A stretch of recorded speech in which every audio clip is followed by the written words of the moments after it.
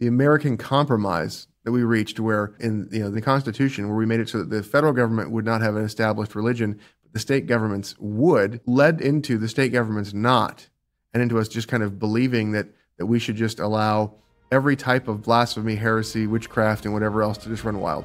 Yeah. My guest this week is Pastor David Reece, and he's the pastor of Puritan Reformed Church here in Phoenix, Arizona, and the CEO of Armored Republic. He's also had a hugely positive impact on me because he introduced me to the Westminster Confession of Faith. Now, if you're like many Christians today, you probably don't know what the Westminster Confession of Faith is. Perhaps you don't know what confessionalism is. Maybe you even think that expositional preaching has something to do with sermons about punctuation. But confessionalism is the heart of Protestantism, which is why as soon as a, quote, non-denominational church throws out their confession, it's not long until lady pastors are kicking Bible footballs before the Laser Light Show rock concert and the pirate ship baptisms. The creeds, and especially the confessions, are designed to prevent that madness. It's just that, well, being a truly confessional church is hard. It hurts people's feelings. Because the Bible has a lot to say to men and women about our roles relative to each other, our responsibilities, and our common sins. It has even more to say to feminism. And we wouldn't want to offend the true spirit of the age, would we? Though of course that's not the only reason. It's just that the world is very much with us. But the way is narrow, and we don't like that. We never have. Out of one tree in the entire garden to not eat from, we chose the wrong one. But I've got an idea. Let's shoot the messenger and throw out the confessions entirely. Problem solved. Now hang up your rainbow flag outside, dust off the Sparkle Creed, and let's go. Sparkle Creed. I believe in the non-binary God, whose pronouns are plural.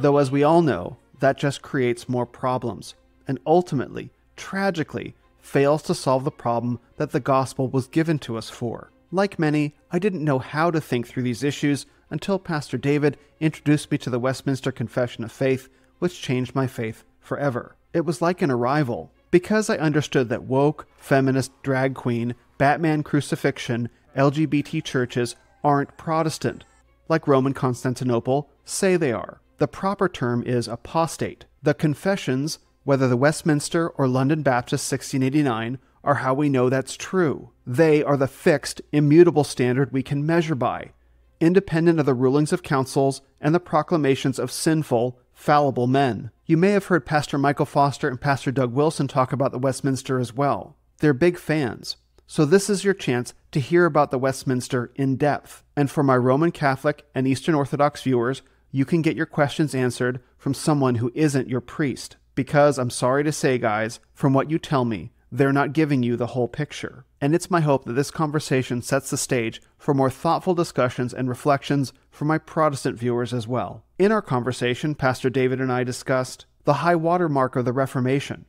Modernism, Liberalism, Socialism, and the Church, councils, apostolic succession, and the Word of God, the three basic questions of philosophy, an overview of Protestant church history, pleasing the women versus leading the men, knowledge, holiness, and righteousness, and finally, the Solas, the Trinity, TULIP, and the Incarnation. If you enjoy the Renaissance of Men podcast, thank you. Please like this video, share it, and subscribe to the channel. Plus, leave a comment down below, and let's nerd out about the Westminster Confession of Faith together. And please welcome this week's guest on the podcast, the pastor of Puritan Reformed Church in Phoenix, Arizona, and the CEO of Armored Republic, Pastor David Reece. Pastor David, thanks so much for joining me on the podcast today. Brother, thank you for having me. It's an honor to be here. I enjoyed talking to you last time when we had a quick conversation about business, Christian business. That's right. And I'm excited today to be able to talk about theology in a systematic way. Yeah, I remember that was at ReformCon. That was really great.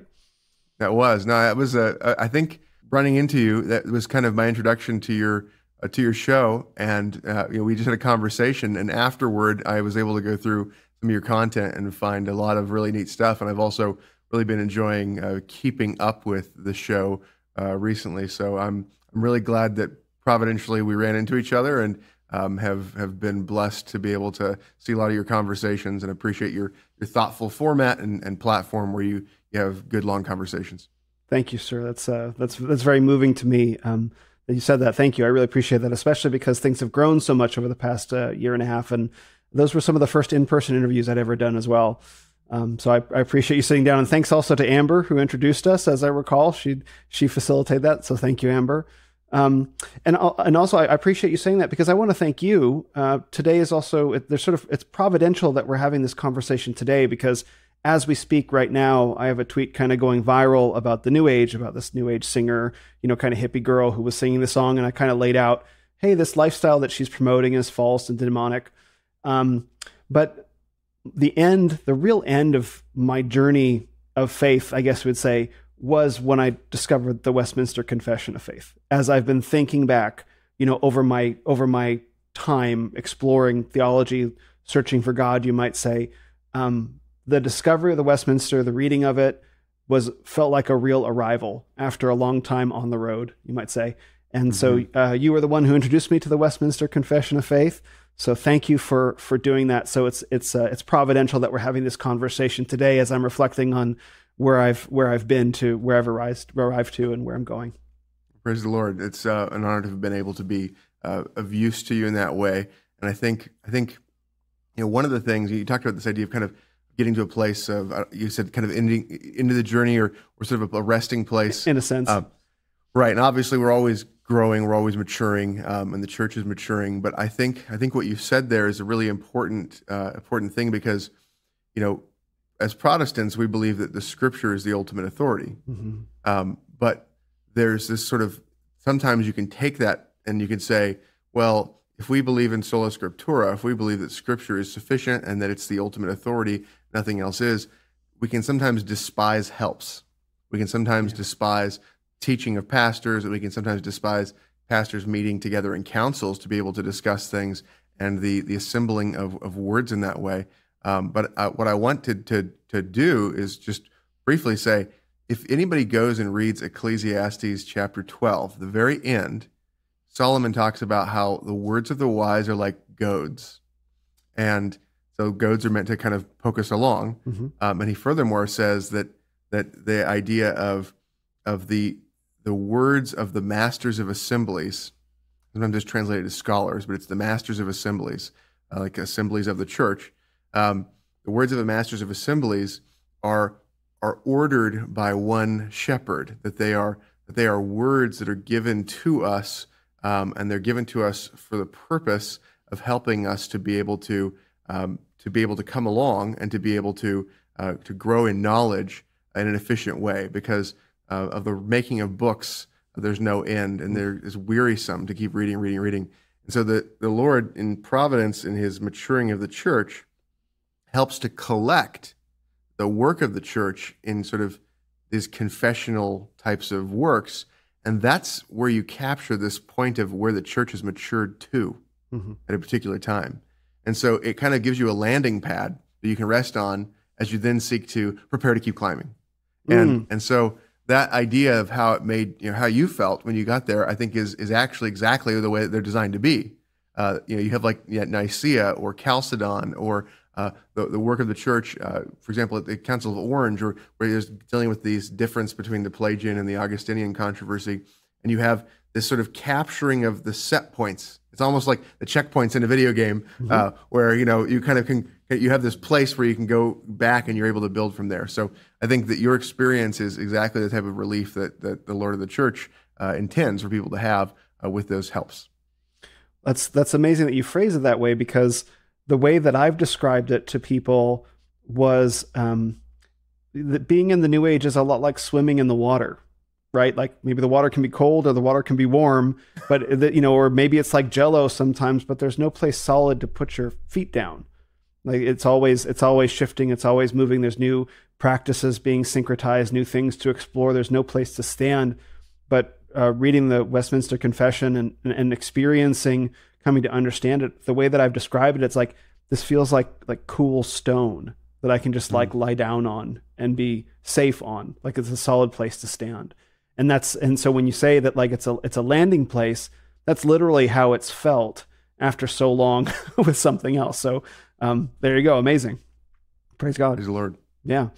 So I want to start with a couple things. So I'd like you to talk first, if you would, about your background a little bit, because I usually introduce my guests, but I find it's better, in this context, to let my guests introduce themselves, so I reflect the background properly to make sure people who are listening to this be like, okay, why should I listen? Like, so if you could mind talking about your background a little bit, that'd be very helpful. Sure. Okay. So I'm a pastor. I'm a pastor of a church in Phoenix called Puritan Reformed Church. We hold to the Westminster Confession of Faith. We hold to the larger catechism and shorter catechism. We have the Directory of Worship, also from Westminster, and the form of government presented there. It's called the Presbyterial form of government. And so we have these documents that are doctrine, worship, and government. And our effort is to say that we believe this is, biblical, and is captured there. And so that's something that, being concerned about confessions, being concerned about a covenanted uniformity, those are things that are sort of odd in our day. People typically think of confessional standards and stuff as being sort of dead letters, or maybe kind of useful but not taken too seriously. And so I lead a church that is very concerned to seek to have a confessionalism and a confessional seriousness, what we call covenanted uniformity, that we'll talk about, more as the show goes on. But also, apart from that, I have a godly wife. Her name is Katie, and she has been a wonderful helpmate to me. She is gifted in ways that I'm not, and I'm gifted in ways that she's not, and we are very able to work together in a helpful way that has just, in my life, marriage was very sanctifying, very helpful, make it so I was way more productive. And we have 6 children that we've homeschooled. And so we've divided up work there, and she obviously deals with most overwhelmingly the stuff that occurs in sort of the younger ages. And then as the kids get older, there's increasing involvement from me, and sort of trying to bring the kids into not only dealing with learning about theology and history, and pushing them on math and stuff like that, but also this idea that there's an old Jewish saying that if you don't teach your son a trade, you teach him to be a thief. And so that idea of trying to pull the boys in particular into learning business with me. So I am not only a pastor, but I'm also the owner of a portfolio of Christian businesses. And what I've been doing is trying to build cultures where they can be explicitly Christian, both internally and externally, and to kind of to say we need to do business to the glory of God. And so I think that the business is a part of the household and needs to be governed by the Word of God. The church and the state need to be governed by the Word of God too, but the idea that you build out Christian businesses. And I think that a big part of the Dominion mandate is to make property, and to then see that property governed by the Word of God.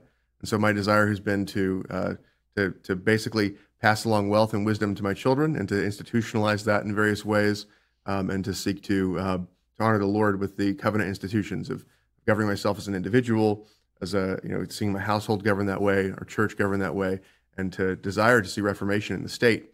And so I think that accumulating capital and building Christian businesses is a big part of that. And so I think when you and I met at ReformCon, we talked about the Geneva strategy a bit, and that idea of gathering Christians and resources, seeking to project out Christian power into the world in terms of both the messaging, but also seeing that property is governed by the Word of God.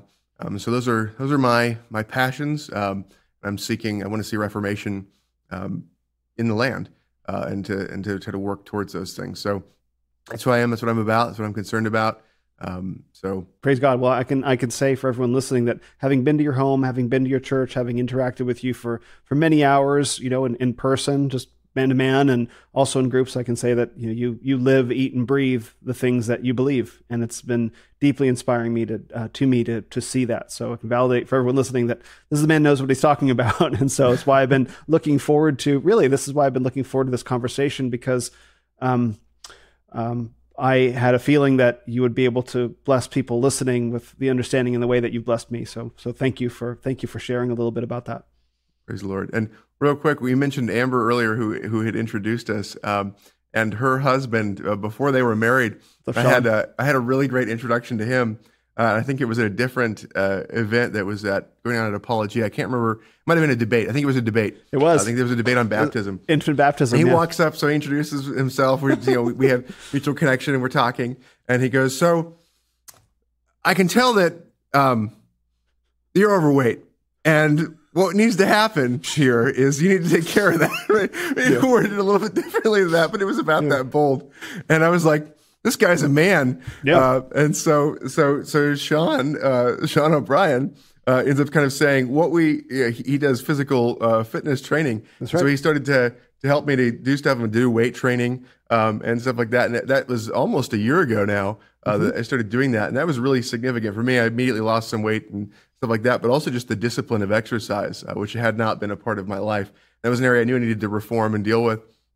And I just, Amber has been a blessing to be in my house, but also Sean has, and he helped me so that I had kind of failed in leading some of my sons, for example, in doing physical training. And it was really a huge blessing to have him come in and bring his gifts in and to be able to help to do that and to help to get my boys involved. And since then, I've got my younger boys involved since we started doing martial arts training and some other stuff. So that's been another thing. So sorry, I just wanted to plug Sean O'Brien's business because he's a big blessing too. Wonderful. Well, I came from training him with him this morning, so I'll be sure to put in an ad for Sean O'Brien that'll be coming up in probably just a minute. Oh, wow. Okay. Yeah, that's great. Exactly. That's great. Yeah. So shout out, Sean. Okay. Well, thank you so much for that, Pastor David. I appreciate that. We all do.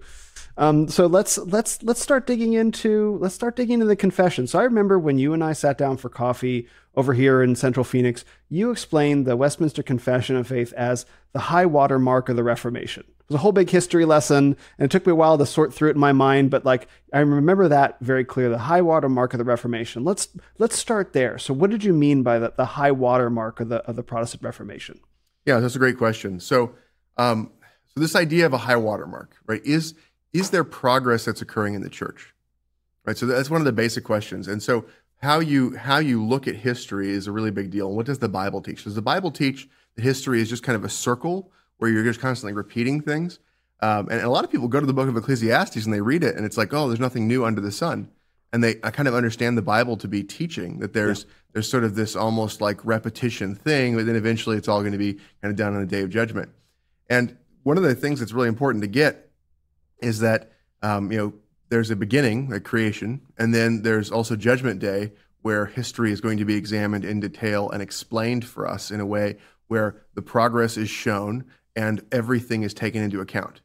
And everything's meaningful. So as opposed to this view of like, oh, there's nothing new under the sun and everything is sort of meaningless and vanity, that instead actually things are maximally meaningful because they have everlasting consequences and they're all going to be known by everybody, right? All the hidden stuff's going to be projected from the housetops. So if that's the case, so you go, Ecclesiastes actually gives us two ways of looking at history.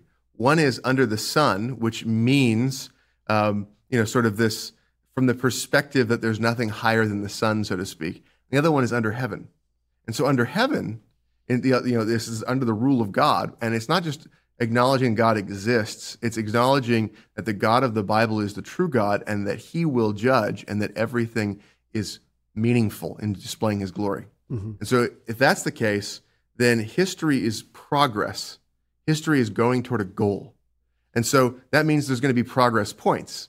And there's going to be key moments, decisive points where there's like consolidation of progress. And those decisive moments of consolidation or progress before the completion of the Bible would have been sort of, as there's sort of prophetic capturing of the information. But since the completion of the Bible, what we have is sort of the work of the church to sort of consolidate the controversies that have been touched on and dealt with, and to organize the information to make it so that it's more efficient for the church to deal with in the future. And so those check marks, those checkpoints, those places where we hit to, those are the high water marks, and we measure where is the water, where's the tide, where's the current culture now compared to there. And so what we want to do is we want to see Reformation, when the church declines, we want to see it rise back to where it was, be able to consolidate there, and then to be able to make new gains and to keep going. And so our goal is to have increasing amounts of truth communicated more clearly in a more organized way, and to find out how to do it with conciseness. And so that, people look at the Westminster Standards, look at the Westminster Confession, and the first word that comes to mind is typically not concise. Right. However, when you look at it, when you think about the amount of information that's communicated, the clarity of it, so that it touches on so much of what the Bible teaches, it is impressively concise and well organized. And people kind of don't want to learn a significant or large chunk of doctrine. They think like this is too much to expect of people or whatever. And that's why it's important to differentiate between milk that should be given to babes and meat that should be given to the mature. And so you differentiate those. And that's why, for example, there's a shorter catechism and there's a larger catechism. Right. Yes, there's the little one compared to this. Right. Yeah, exactly. Perfect. So the larger one is an attempt to give the meat in an efficient way. Now, obviously, you should be studying the scriptures and judging it all by the scriptures. But so, if we think about, were there prior points where there were sort of these high water marks? Well, Nicaea, right, in the 300s was capturing the work that was done in the doctrine of the Trinity. And there was a work of a lot of people, a lot of individuals. And the same with Chalcedon, capturing work on the doctrine of the Incarnation. And so you kind of get these things and you progressively capture that. And this pulling together makes it so that you can consider the disputes that have come before in a far more efficient way. And so for people who can, I don't have time to obviously go through these in the show, but I just want to point out to people, there's sort of this idea of hitting the high water marks in this sort of idea of counsel in the scriptures. And so Ecclesiastes 12 talks about the idea of the words of the masters of assemblies. And the idea of assemblies comes out of Exodus 18 and 24. You have elders and representation that occurs. And you have sort of the idea of representation at the local level and this gradual rising, this graded rising that occurs to have more and more churches working together. So you find that in Exodus in 18 and in 24, you can see that applies to church courts and the idea of church elders. You get to Acts 15, you have a new covenant example of that, where there's this discussion about circumcision and the Old Testament law and how all that works together. And so there's this council at Jerusalem that works through some disputes and tries to deal with things. And the idea of the church striving by the work of officers to become more mature is dealt with in Ephesians 4. And it's also applied to individuals. And in Philippians 3, you have this idea of none of us have reached the point of maturity that Christ was at. But the church needs to be striving towards that. And so for those of us who are mature, Paul talks about those who are mature, in other words, who are at the point of maturity the church has already reached, they need to be helping to see the church matured further toward the goal. So the goal is Christ's maturity. There's the idea of where the church is right now, and there's like individuals where they might be. And your goal is to get individuals up to where the church is, and then to help the church to keep going. So your new disciples, new converts are being helped to be brought up to the level of maturity the church is at. And then when they are mature, they're supposed to be helping to move the church forward further. And so that's this idea of progress in history, that the church actually is maturing, and that there's a way of measuring that maturity in terms of how has the church advanced, how has it captured things, what's the high water mark it's reached. So it may have been more than you bargained for, but hopefully that's useful background. No, that's fantastic. So I have a couple different questions from that then. So the first question is, so if it was the high water mark of the Reformation, and would you say that we've receded quite a bit from that high water mark? The church has receded quite a bit?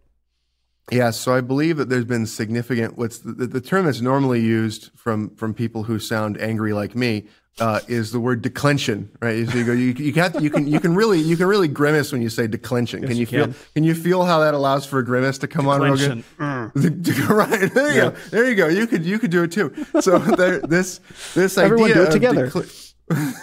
this idea of declension is that you can tell the word, right? Declining, right? So you have the high water mark, and declension is receding away from the high water mark.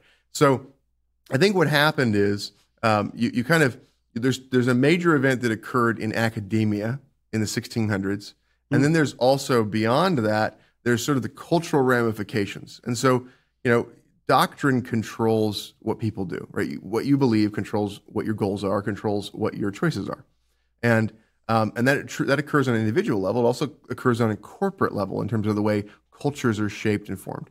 So in the 1600s, one of the things that happened is we escaped, the clutches of Rome, where the church had been oppressed and pushed down by the traditions of man and the papal authority that existed. But there was this sort of rising of Enlightenment thought or Renaissance thought that was distinct from sort of Reformational thought. And Reformation would put itself on saying what the scriptures teach and all the necessary inferences therefrom is the system of truth revealed by God. And whereas on the other side, you might have sort of a humanism that asserts that human experience and human reason apart from divine revelation is something that might be an authority to be dealt with. And so the efforts to mix these, to blend them in the academy, became sort of dominant. So in the university setting and all that, that became more and more dominant. So that occurred with the bringing in of Aristotle and bringing back Thomas Aquinas and some of the efforts to kind of pull in this idea of using human experience as a measure, so that man is the measure of all things. And what happened ultimately in the late 1800s is that view dominated even in the Protestant seminaries and universities and everything. And so you ended up with that becoming the dominant view, which resulted in all of the institutions, all the denominations, all the seminaries, all that kind of stuff being taken over by what were called the modernists. Okay. Say more about that. So the liberals kind of took over the institutions, and that relates to Fabian socialism and a long march to the institutions and all that. But that's sort of a part of what happens there. And so now what we've seen is, the fundamentalists or the Bible believers or the conservatives, whatever you want to call them, you're trying to, right? I'm one of those, right? Right here. So this sort of like effort to rebuild institutions. And some of the ones that we've built as sort of conservatives or Bible believers quickly refell because we don't really know, if we don't diagnose the disease, if we don't know the etiology of the error, right, then we can't properly cure it, and we just put the same disease back into the new institutions. And so that idea of sola scriptura, or scripture as the sole ultimate authority, if that's not properly dealt with, and you still try to marry it with science or something like that, then you end up with sort of this effort to have two masters. And so anyway, so that's my understanding of where the declension came from in terms of the academic elements. And then what we saw is ultimately churches even stopped disciplining people who were teaching those errors by the late 1800s in most cases. And that's when the institutions started to really collapse quickly. And so that's what I think happened. And there was a declining away that started in the late 1600s and escalated until that kind of what we see now. And so I think we have a multi-century type of solution that has to occur. Yeah. But people can enjoy the fruit of that like tomorrow. If they start to work in their own homes and in their own lives, but it sometimes takes a long time to see Reformation on a broad scale happen. Besides that, it can also come quickly. The Lord can bless things magnificently, but we've got a lot of problems going back for a few centuries. Yeah, it makes me think of the book Christianity and Liberalism by Machen, that maybe he was describing some of these things. Yes, that's a great point. So yes, that book is fantastic and really accurately does that, where he's saying in the Presbyterian church of his day, there were two religions. There was Christianity and liberalism, or what could be called modernism, which was the assertion of the scriptures being subordinate to human reason, human experience. Yeah, and there was actually there's a pastor on Twitter yesterday talking about some of the social justice causes of the day and how that's real Christianity. And I was just listening to all that, like, yeah, that sounds like liberalism. That sounds like what Machen was talking about 100 years ago. Go figure. Yeah, so that's great. Good diagnosis. So, yeah, I mean, like here, just read this book. It's a couple hundred pages, and it was refuted all a long time ago, 2,000 years ago, but who's counting? So okay. So then my second question is, so one of the things that that I exist in, in my content creation and my networks is Roman Catholics and Eastern Orthodox. And so I want to, and they are making a very strong push on both Instagram and Twitter, on social media, probably on TikTok too, and everywhere, for believers who are disaffected, disenchanted, disillusioned with a lot of woke Protestant churches. So it's not hard to understand why people might be looking for something else. And what I've had to work through some of these questions with your help as well to understand why what Rome and Constantinople offer is not correct. But one of the things you talked about was the Westminster Confession came together because of a council, right? So what makes the council that brought together the Westminster Confession of Faith an authority or any authority compared to the councils that, say, Rome and Constantinople would say those are their authorities? What's different about the Westminster Confession of Faith Council or the Westminster Divines, let's say? Yes, that's a great question. So the difference between a legitimate council and a false council is first of all, you have to go to the more basic question of how do you know anything? Most basic question, how do you know anything? And so if we go, okay, if the authority is the Word of God, then we're going to judge councils by the Word of God. Now, part of that is, what is a council? A council of a church is a court of the church. And so what it's doing, these councils, they have the authority to judge matters of dispute that come before them. They have the ability to settle matters of conscience, to be able to deal with kind of things as there's discussion about them and through their process of debate. And the goal is to organize doctrine according to Scripture alone in a way that is systematic, to kind of make it easier to teach people through that truth that's clear, organized, and the goal is to try to make that concise. And so the other thing is to see worship rightly done, and to see the government of the church properly ordered, and to be administered properly. Mm-hmm. And the idea that there is a place to appeal. So if in a local church there's an issue, then the point of appeal would become a broader church court, a council that's more than the council at the local level. Mm-hmm. So those are the ideas there, and those obviously require a number of texts of Scripture to demonstrate that. Acts 15 is one of the easy ones, and again, Exodus 18 and 24 pointing to the idea of councils or elders being in the Old Testament and the New Testament. But so this idea that you have councils that are part of the church. So it's the courts of the church, and therefore you have to judge a church. You have to judge the church and judge the council. And so if Scripture is the authority, the way you judge a church is you say, is its doctrine according to what God has taught in His Word? And two of the really basic ones to go on there is, does the church itself teach that Scripture is its authority? That Christ's kingship is manifest in Him giving a word to us and that word governing us? Mm-hmm. Or does the church pretend to have the authority to give that word or make it authoritative? Like, does it require somebody with a special hat on to tell you that this word is now God's word? Like when Jesus said it, not authoritative, but now when the guy in the chair with the hat on says it, now it's authoritative. Yes. So, and then the other thing is, you look at the gospel that's taught by them, right? And you go, what must I do to be saved? What do they teach there? And the Scripture is very plain about that, right? And so the Scriptures very plainly teach us that we are guilty in our sin and that we need the death of another to pay for our sins. We need the death of Christ to pay for our sins, and we need His righteousness to cover us so that we have standing before God. Mm-hmm. And that faith is the alone instrument by which we're connected to the righteousness of another, and that faith is a gift of grace, that God gives it to us by the work of the Holy Spirit.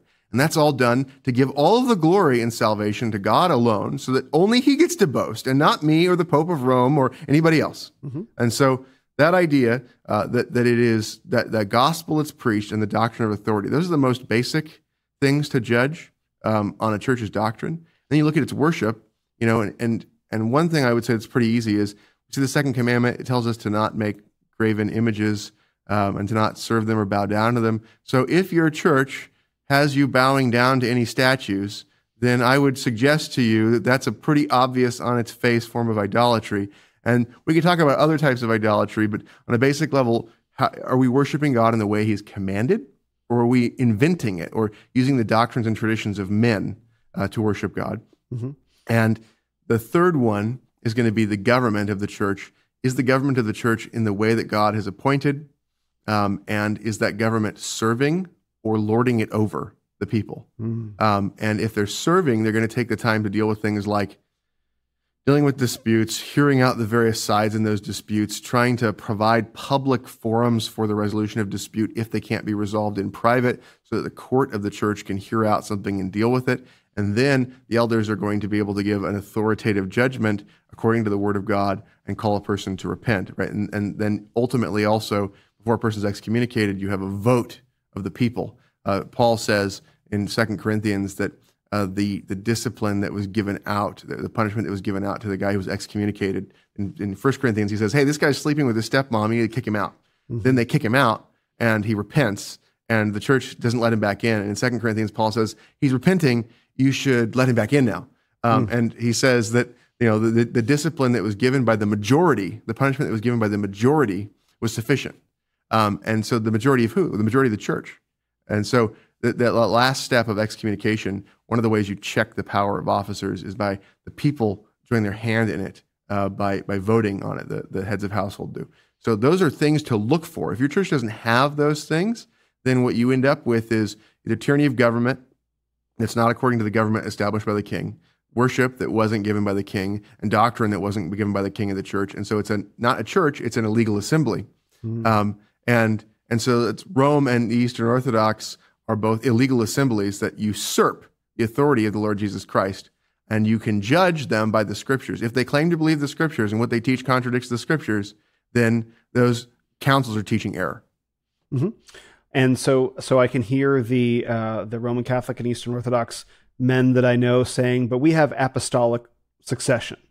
That's what they say, is that our councils, we have the apostolic succession, which means that we gave you scripture. So what's the response to that? I've worked through all these questions. I just want to hear you say them because you can articulate them and you have done it so much better than I can. well, praise the Lord. But I think the main thing to say here is when the scriptures were given by God and given by prophets, were they authoritative then, or did we have to wait for Nicaea or some pope somewhere? Like when was it? Like when did that happen? Right. And so when you literally have like a voice, right? Like for example, when you have like the burning bush and God's voice is talking to Moses, right? And Moses like writes it down, right? And you go, okay, when did that become authoritative? Was it when God said it? Right? Well, yeah, obviously. So, and then if God chooses prophets, right? You have like many of the prophets, many of the prophetic books begin with like, in such and such year, the word of the Lord came to, and then it lists the prophet, right? It's just like, it was the word of the Lord then. And so this, you have Peter referring to Paul's writings as scripture. You have the idea that there's the choosing of the apostles. There's the sending of them out. The fact that they're going to remember Jesus' words. Jesus is teaching himself as authoritative. It just this is an infantile interaction with the Bible.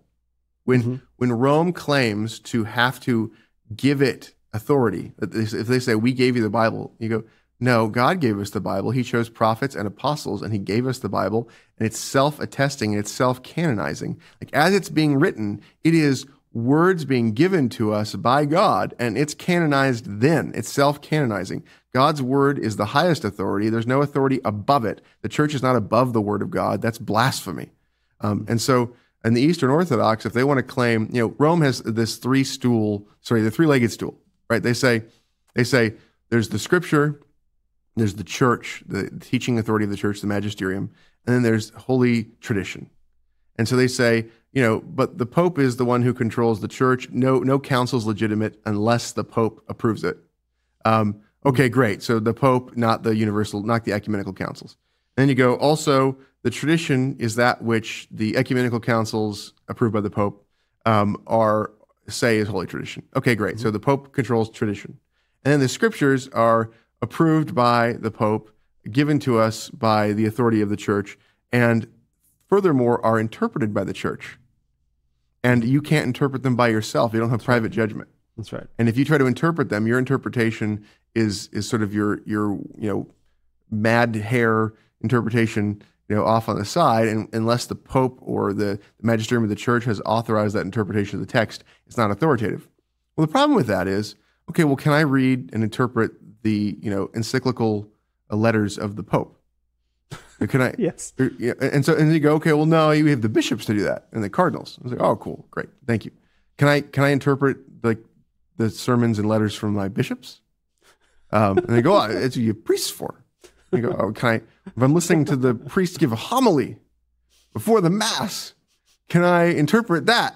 And this is sort of like, oh, am I an authoritative interpreter of that? How do I deal with it? So you this issue of you can't interpret the scriptures, you're not educated enough. You end up with this need for an infinite series of interpreters coming down. And that's intentional. It's designed to make it so that they can tell you anything and you're required to believe it. Mm-hmm. It is clerical tyranny. It is priestcraft that is designed to control the people. And so either you can understand truth that God reveals and believe it by the power of the Holy Spirit, and you can judge the teaching that's given to you by the Word of God, or there's something else that's above the Word of God. And so I want everyone to understand the Pope is claiming to be God. He doesn't say that in exactly that way, but he claims to be the Vicar of Christ, which is a title of the Holy Spirit. He calls himself Holy Father, which is a title of God the Father. And he also claims to be the Supreme High Priest, which I'll tell you what, is a title of the Lord Jesus Christ. He usurps and steals the titles of God and claims to have authority over the things that only God has authority over. And it is stolen. It's usurped. And so he's an Antichrist, is the language of the of the Westminster Confession, is that he is opposed to Christ and he apes Christ. That's what that means. Anti is against, but it's also in the form of aping. And so the stealing of these titles and the opposing is an act that is Antichrist. So that's what I would say there. And we find with Eastern Orthodoxy that what happens is their claim is that they have Holy Tradition and they have Scripture, and maybe Scripture is a subset of Holy Tradition, and the church is to defend and maintain this Holy Tradition. But you end up with their church interpreting the tradition because they have competing traditions, right? You have in Russian Eastern Orthodoxy, or in Greek Eastern Orthodoxy, or Armenian Eastern Orthodoxy, whatever, right? You end up with all of these different Eastern Orthodoxies, and so then they claim to go back to the apostolic succession thing, right? So that question of who's got the right series of hands being laid down, and did they take Polaroids when those were happening? Right. Were there pictures? How do they know which ones have which one? And so the Scriptures nowhere teach us that the way we determine which doctrine to follow is based upon who got the hands laid on by the right guy. Mm-hmm. There is this teaching that the Scriptures have the idea of ordination, which is the setting apart of a man for service, for public office. And the symbol that's used for that is the laying on of hands, because it symbolizes setting apart and transfer of authority. Those are the things it symbolizes. Mm-hmm. They're symbols, though. Men can be true officers without ever having received that sign. This has always been the Reformed position. The biblical and Reformed position has always been that the essence of ordination is the setting apart of a man for public ministry. And so you can find that throughout Reformed history, discussion of that. But the other issue is that you go, well, is that scriptural?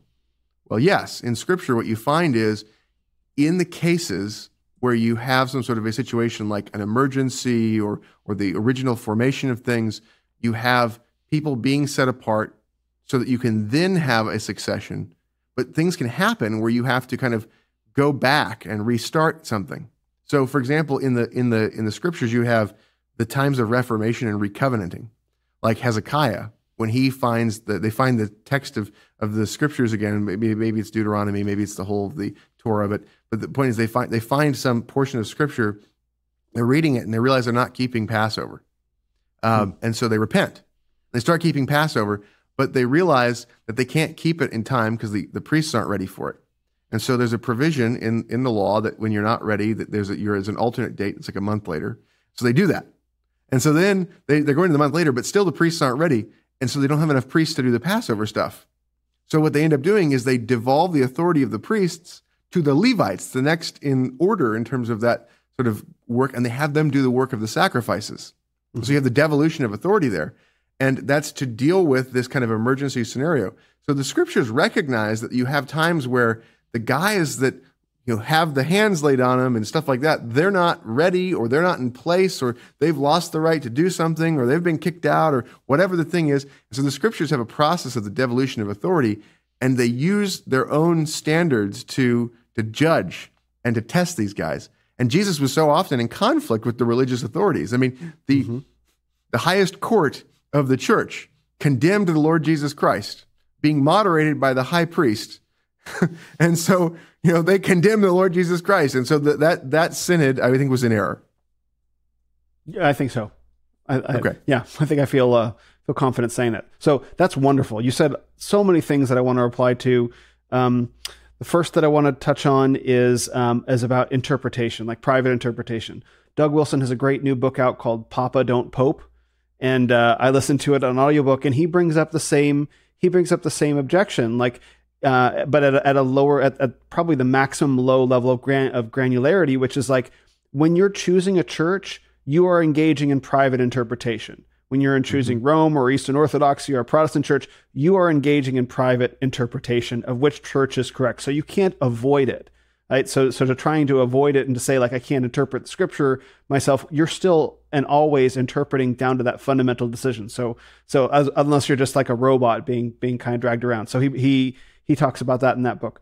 So this is really great because I want to give some of the questions back in response to that I've encountered from Roman Catholics and Eastern Orthodox. Okay, so you break away and you have all this private interpretation, and now you have 40,000 denominations. So all that you've done with the Protestant Reformation is introduce chaos into the church. So I have my response to that, but I'd like to hear your response as well. The response to the private interpretation that you're now quote unquote enabling. The people can read the Bible for themselves. Oh no. Is leading to fragmentation. Yeah. And so I would say, so first of all, the reason people have started churches and had a bunch of different denominations is because they don't like what the Bible says. Yes. So the Bible is a document that is clear. Yes. The Bible is something where people just reject the very plain teaching of the Bible. Yeah. And it happens over and over and over and over again. And that has always happened.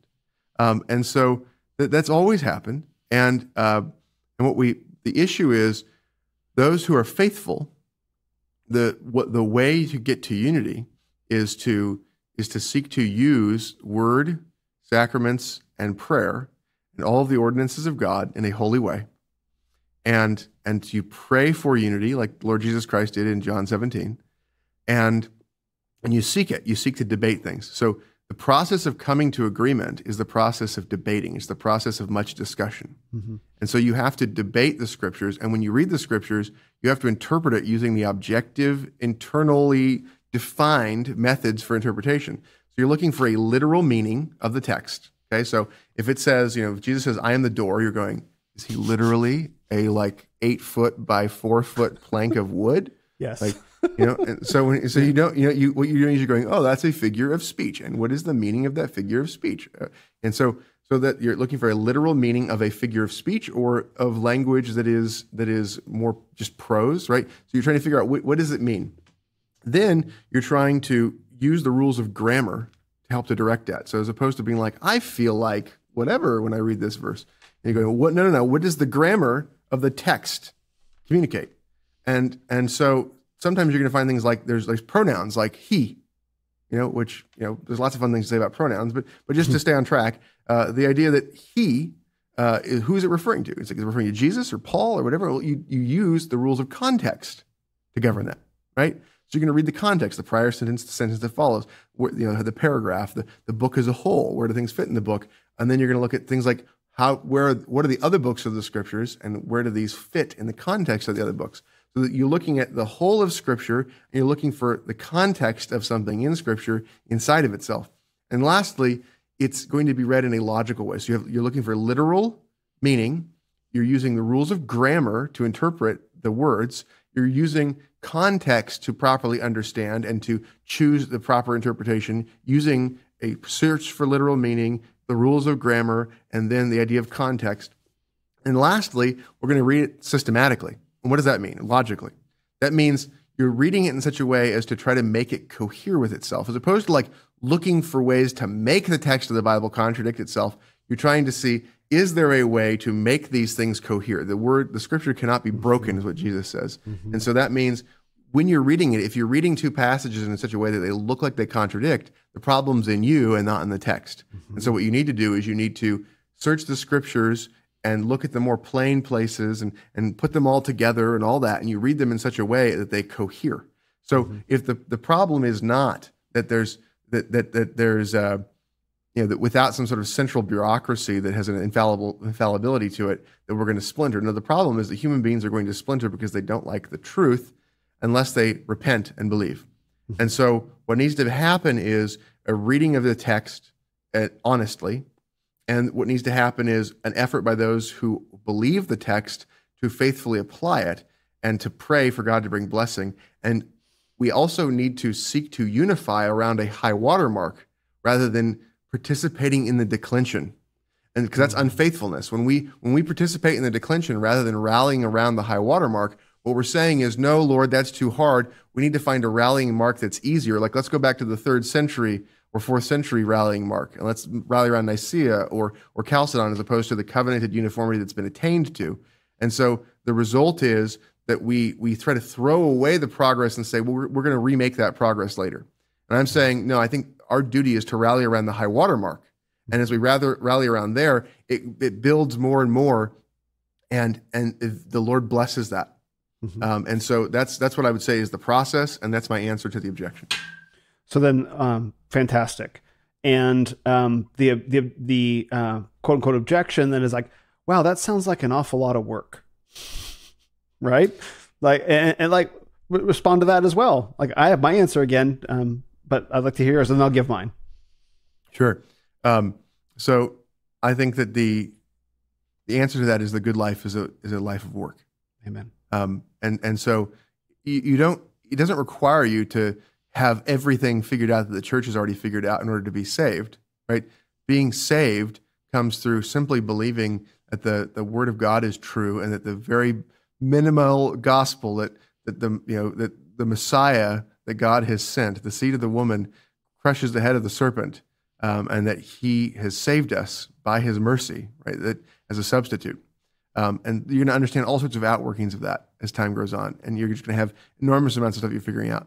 But we seem to treat, whenever these discussions come up, everybody's like, that's so much work. You expect that from like the newest believer? It's like, no, I don't expect that from the newest believer. Why you change the subject? What we're talking about is, what should the churches do? And we're talking about, what should the pastors of the land do? The most mature. What should the most mature do? What the guys that have been selected to govern, what should they do? They should hold to a confessional standard. They should uphold it and seek to rally people around it and to disciple them according to that confessional standard. If they don't think if they think this confessional standard is false, then guess what? They should stop confessing it, and they should instead rally around whatever they think is the high water mark. And so that's the basic thing: is the good life is a life of increasing responsibility, a life of work, that we glorify God by seeking to know Him more and more. It is the glory of God to conceal a matter, and it is the glory of kings to seek it out. And so, what do you want to be? Amen. Amen. That's what I say to men as well, because I've been in these discussions, even amongst Protestant circles, even in my men's group, sort of around 6-day creation versus evolution, or versus around various troubling passages. And what I say to the men is that if you're doing daily scripture reading, that's the first important thing. Not just like, I found this online, or someone sent this to me and I don't know what to do with it. Like, you have to be actively engaging with the text under your own energy and under your own enthusiasm every day, so it's a part of you, right? So that's the first necessary first step. But if you encounter a text that is troubling to you, the first thing, as you said, thank you, you phrased it beautifully, which is to say, how does it cohere, right? How does this make sense? Not like it doesn't make sense. No, the scripture is the word of God. It's all from one voice. It's all from God. It all makes sense, right? It's all part of it. It's all one big pieces of puzzles that fits together perfectly. And it's on you to figure out how that fits and approach that verse or that text or that chapter or that book, right? You look at it as God reaching out to you, inviting you on a journey to understand how He's trying to reach you personally through that text, right? Because a text that one man might be troubled by wouldn't trouble me. Like, yeah, that makes sense. Others, they might not like, the 6-day creation account in Genesis, and maybe trying to say, well, that 6 days is actually 6 eons. And it's like, well, maybe, but like, go look into that yourself. Accept the challenge, accept the invitation as something that's going to grow you up spiritually. And don't just say, I'm troubled by it, and walk away. Yeah, absolutely. And I think what you just said there, the different troubles for different people, is a really great point, because what the Lord does is He shows us where we need to be sanctified with that. But rhetorical paradoxes are in the Bible, where you'll have things where, for example, it'll say like, answer a man according to his folly, lest he be wise in his own conceit. Don't answer a man according to his folly, lest you become like him. It's like, those are verses one after the other. Like, that's a rhetorical paradox, right? So it's an apparent contradiction right there in the text on purpose. It's like, figure it out, right? And that's what it's there for, is to make you go, wait a second, how do I reconcile these things? And there's stuff like that all over the Bible. And that's why I think that, again, that verse out of Proverbs 25, God conceals things for his glory, and he causes men to seek to figure it out, right? It's the glory of kings to seek to figure it out. It's a part of the method of drawing us out, but it's also a part of the method by which he causes history to have this sort of gradual progress. And so we have progress in our own lives, and there's historical progress. But I think this idea that, like, we want it to be super easy, like you just want, like, people just handing it to you all the time. It's just like, you don't think God has a right to make it so that there's a struggle?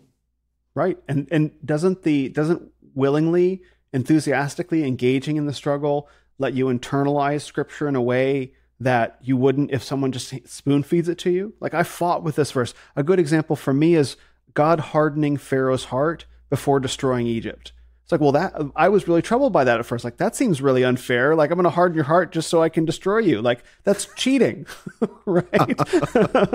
Right. But someone had to explain to me that the hardening of the heart was giving Pharaoh over to his desires, was removing the restraints that had always been put on him. It wasn't like God going in like, haha, I'm going to make you stubborn just so I can destroy you. It's like, no, I'm going to take my restraining hand away from you, give you over to your own desires, which is already what you wanted to do, which is equivalent with hardening of the heart, right? The heart of flesh versus heart of stone. Once someone explained that to me, I was like, oh, that makes perfect sense, because I thought for a second that seems really unjust, but it's perfectly just.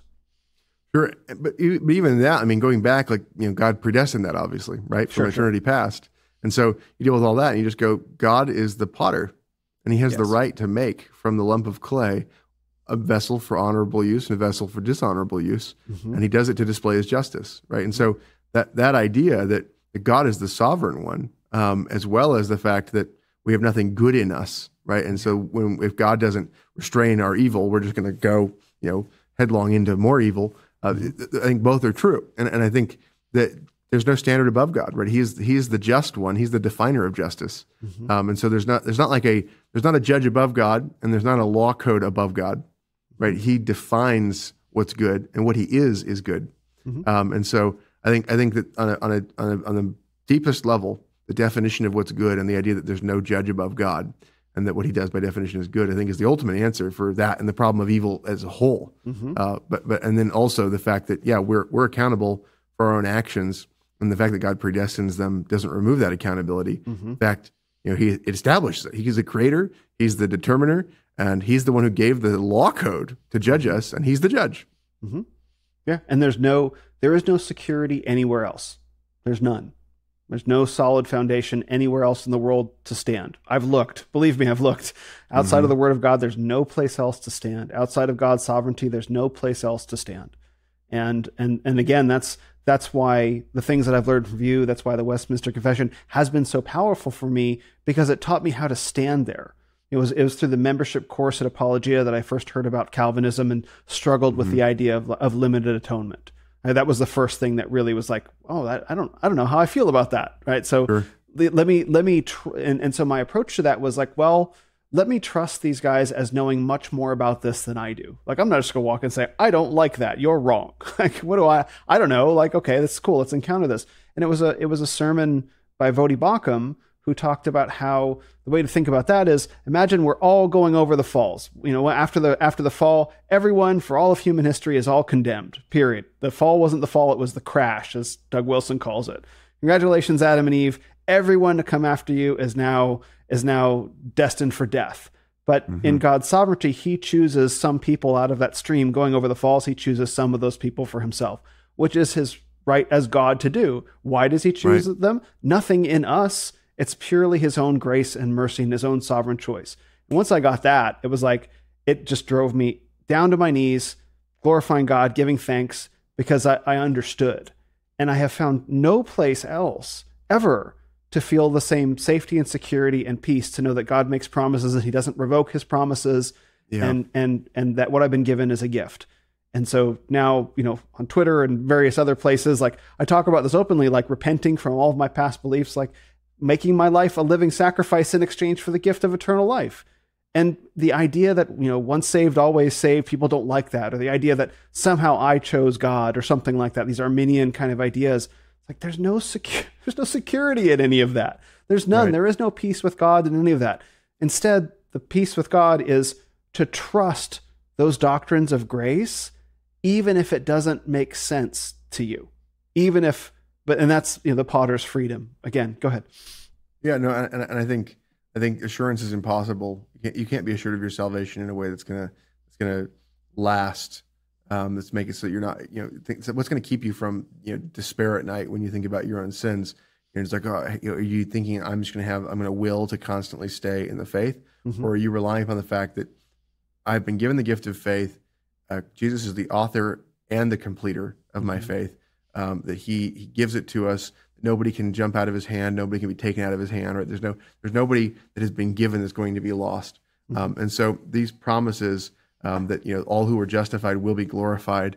You find these in the text of Scripture, and it provides assurance. And apart from that, there is no assurance of salvation. So it allows us to have gratitude to do good works out of. So, but that idea, I would ultimately say, as far as the understanding part goes, you can't believe a thing if you don't understand it. But because understanding and thinking it's true, those things together, what you think and what you understand, what you think is true, that combined is what you believe. Mm-hmm. And so I think that you might not understand how it all fits together. You might understand, okay, Jesus, only died for the elect. Okay, that limited atonement. Okay, is that just? I don't know how that's just. Like, okay, so maybe you don't understand how to reconcile those two things, and you're trying to figure out which one, if they contradict, or if you're just seeing a contradiction that's not there. And then secondly, you're trying to figure out, okay, if they do contradict, then at least one of these views is wrong. Mm-hmm. And so then you're trying to figure out which of the things are wrong. And so if your view is first that Jesus only died for the elect, and secondly that somehow it's unjust if Jesus only died for the elect, you're going to examine which of those is true. And because if Jesus is good, he's not doing anything unjust. And so then you go, okay, you figured out, by the Holy Spirit illuminating your mind and by the study of Scripture and talking to your pastors, you came to understand, it's not unjust. Mm-hmm. And so that resolved a piece of it. And so I think when you think things don't make sense, that's when there's an indicator that there's something there to work on. You need to chase that down. Yep. And that's the marker for something that needs to be chased down. And that's a glorious journey. It's to say, yes, right, it doesn't make sense. I don't understand it, but I'm going to trust that the teachers that I have are wise and experienced, and I'm not just going to dismiss them because it doesn't make sense. I'm going to see if I can make it make sense to me, right? And yes, go ahead. And you search the Scriptures. Paul went to Berea, and those who listened were of a noble mind because they searched the Scriptures to see if it was so. Mm-hmm. So if you have a pastor that's teaching you some doctrine and you don't like it, not liking it is very different from it not being true, right? And so not liking it is not to a lot of people. Right. Right. Right. If you're the arbiter of truth, then what you like and don't like. I mean, if you're God. Yeah. Feelings are sovereign today, right? Right. Yeah. So if instead of saying, what do I like? If instead the question is, what's true? Mm-hmm. And if your pastors preach something in it and it hurts your feelings, then what you should ask yourself is, maybe that's a marker of sin in me, mm-hmm. right? And you search the Scriptures to see if it's so. Now, if it's not what the Scriptures teach, then you need to be willing to stand on the Word of God, mm-hmm. and to oppose pastors. But at the same time, you do that in a way that's following process, right? Where you go through the discussion, you go through much discussion, you present your case, you hear their position, and you go through discussion. And that discussion process, a man sounds right until his neighbor's examined. And then when you examine the other guy, you go, oh, well, maybe it wasn't that clear.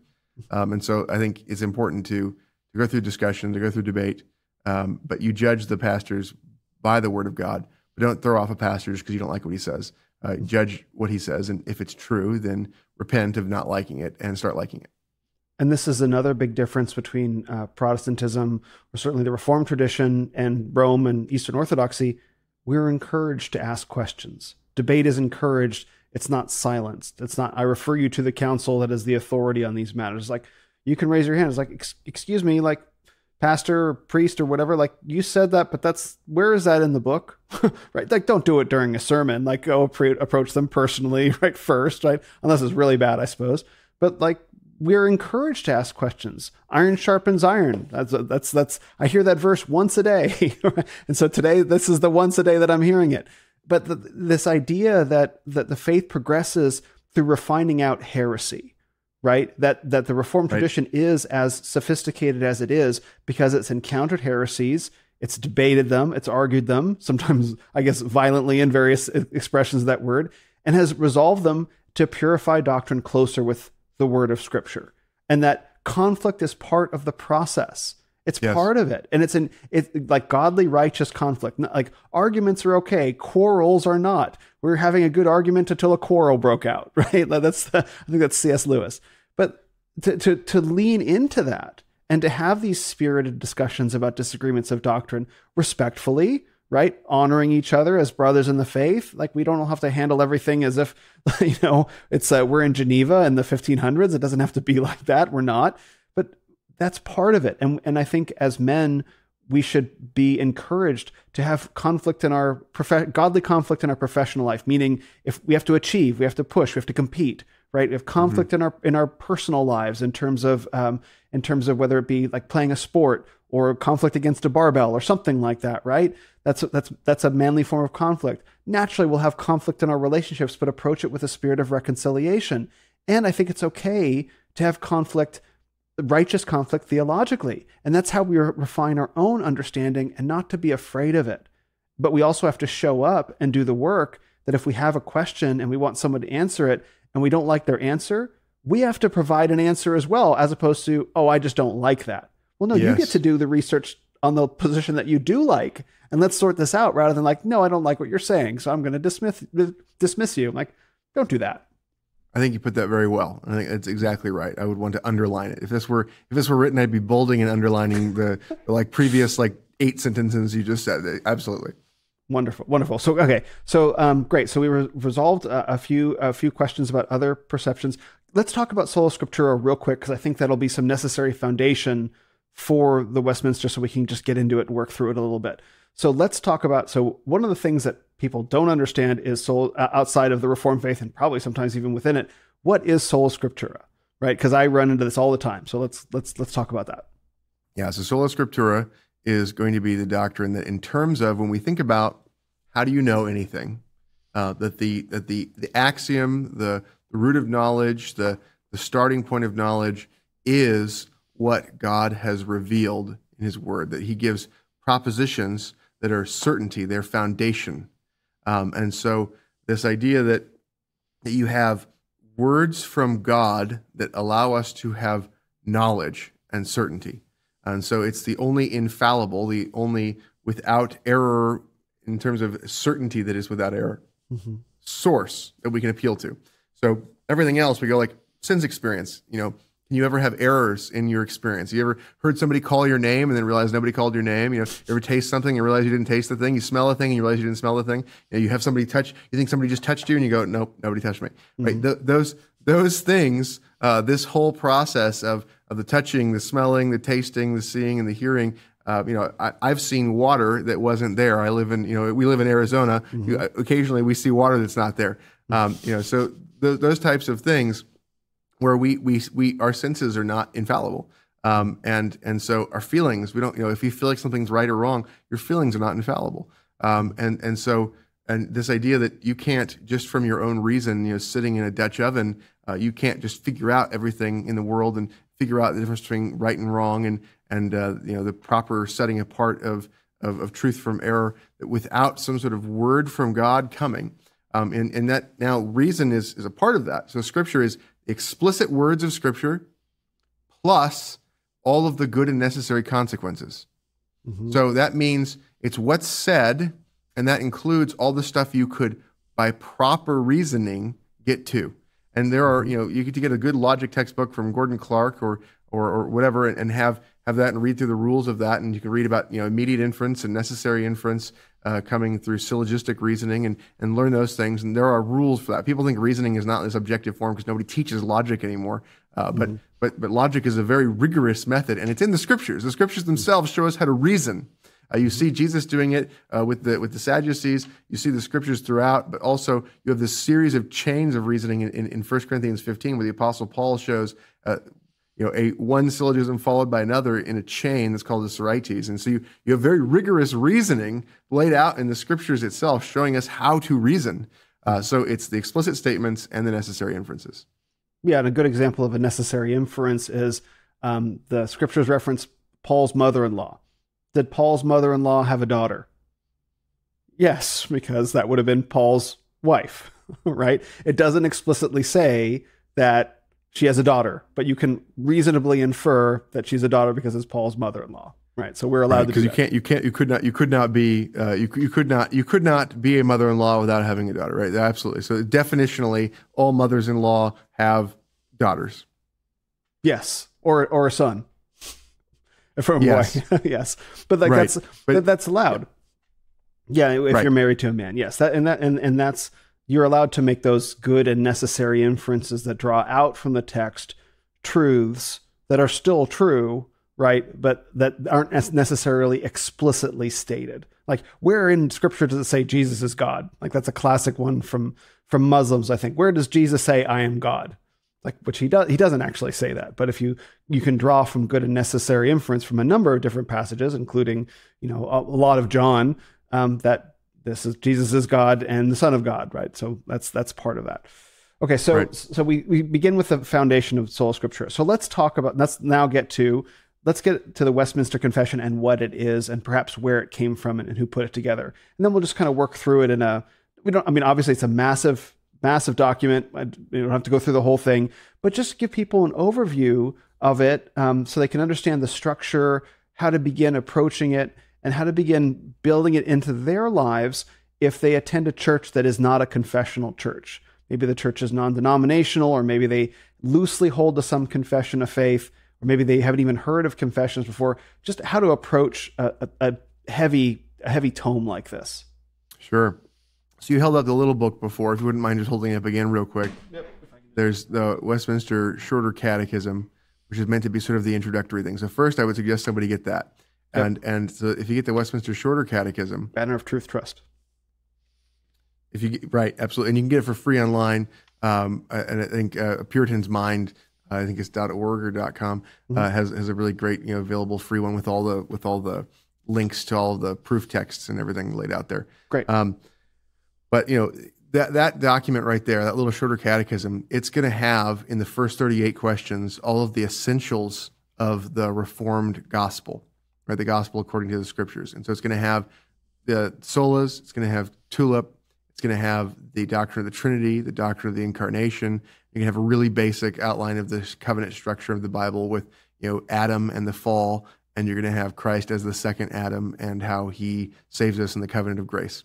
And so that laid out in those first 38 questions. And then you're going to see in 39 through 81, the law, the Ten Commandments. And you go, well, what kind of life should the Christian live? And the Ten Commandments summarize that for us. And so the law of God has three purposes, three uses. It's a mirror to show us our need of salvation. It's a chain to restrain evil. And it's a lamp unto our feet to show us the way of wisdom, the way we ought to live, the good life. Mm-hmm. And so the law is laid out there. And then when you get through questions 82 to 107, it lays out what are called the ordinary means of grace. In other words, the ordinary means of being sanctified or growing in the Christian life. It's going to lay out, it's going to say, well, there's the Word of God, the Scriptures, you use them and sit under good preaching. There's the sacraments of baptism and the Lord's Supper. And there's prayer, and it's going to take the Lord's Prayer and break it down and explain it.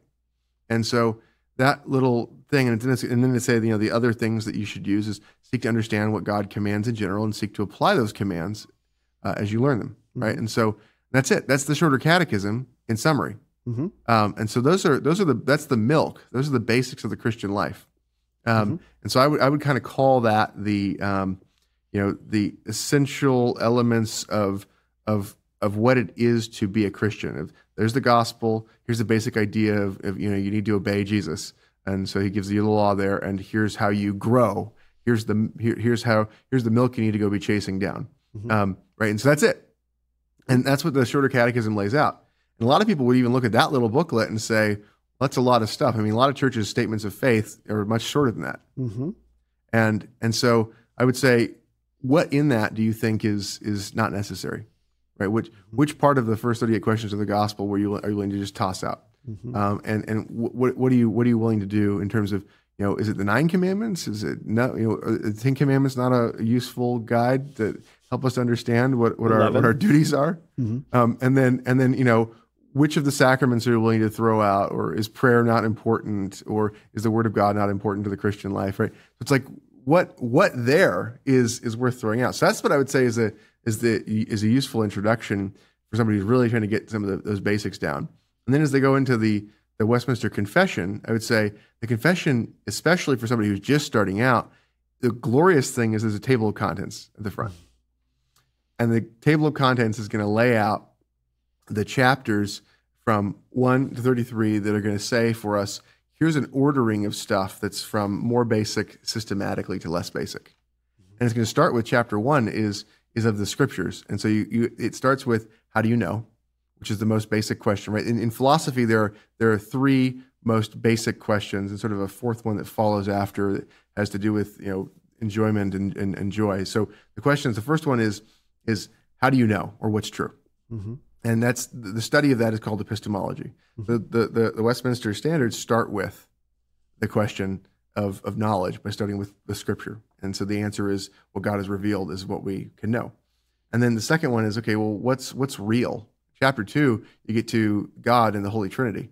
And so you end up with the nature of reality beginning with God, and then his decrees. He chooses everything else that exists, and he creates and he governs what he's created. So you have God, and then you have the decrees of God, and then you have creation as decrees, and you have providence as decrees. So providence is control of history, is control of the stuff that he's made.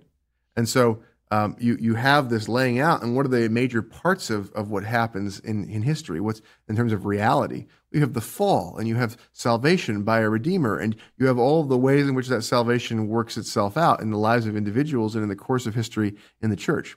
And so this huge middle section explaining reality to us, explaining God, explaining the creation, explaining the history that occurs with that creation, and explaining salvation and how the curse is dealt with in terms of the work to renew and reform and to recreate.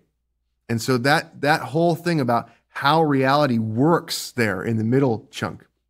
And it gets to the issue of the law of God and good works, and you see the question, the third big question, right? The first big question in philosophy, how do you know?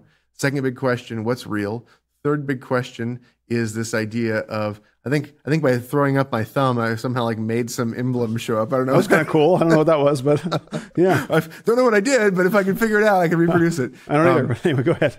So then, see if we can get you to do it. No. Okay. So then you have the third big question, which is what's good, right? So what's true, what's real, what's good? And so the question of ethics, right? How do you know what is the good to be sought after, and how do you know how to get it, right? So the definition of good and the means to the good. And so we have the law of God and the definition of good works, and we have Christian liberty that we don't get, people can't impose on us all this stuff that's made up, but instead we are free to pursue what's good in terms of what God has revealed in his law. And so you've got all this stuff laid out like covenanting, which the good life is rooted in focusing on covenanted institutions. You covenant with God that occurs historically with our forebears, but also this idea of in baptism you're in covenant, and in the Lord's Supper you renew covenant, and then you have this idea of the household, which is established by the covenant of marriage, and how children are a part of the covenant institution. You deal with the church as a covenant institution, and the good life being there, which means it's not just this voluntary thing that people should go in and out of like a social club. And then the state, And so these are all discussed there. And these are the big parts of life. And everybody's asking these questions, and we're all going like, oh, how are we going to solve these problems? There are so many Christians that have thought about this before and who have tried to organize thoughts. And we're all acting like we have to figure it out anew, as opposed to going, the Bible answers these questions, and Christians have organized the information from the Bible. And so then you've got the issue of how things work out in that life. And then ultimately, where is history going with the Last Judgment and with the return of Christ and the resurrection and so forth, and the end of our own lives as well. This idea of like, where do we, what happens to us after we die? But those are laid out for us in the confession. And so that fourth question of philosophy that I was going to mention is, sort of the question of aesthetics, which is, what's beautiful. And the scriptures provide us, the Westminster Confession provides us with an answer that the scriptures are how we know it's true. They show us what's real. They show us what's good, and they show us the beauty of this good life, and how the beauty of this good life is what's fitting to man and to God, and how as we seek to live out more and more and be renewed after the image of Christ and live out and bear fruit according to this, that it manifests beauty, that there's this glorious beauty in that life. And so I think the Westminster Confession has this wonderful systematic laying out of these doctrines, from the more basic ones to the less basic ones. And that's what I would say. See, now it's my turn to bold and underline everything that you just said. That's awesome. In fact, even hearing about it, I'm a little incredulous. Like, how can such a thing exist? Especially knowing, and I listen to a lot of sermons and write a lot of content about Christianity, and there seems to be very little indication that a document of the sort that you just described would exist, given what the kind of things that people are talking about. And yet, here it is. And one thing I want to point out that makes the Westminster Confession different from, say, the Catholic Catechism is every single statement, every single answer to all of the questions, for example, just in the shorter Catechism, exclusively refers to Scripture as the authority, right? So I'll just have question 41.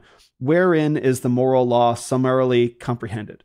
Answer: the moral law is summarily comprehended in the Ten Commandments. And then there's a little note about Deuteronomy 10:4 as supporting that answer, versus the Catholic Catechism, which would provide something similar and would either refer to Scripture or the previous ruling of a council, meaning the councils or the logic of men.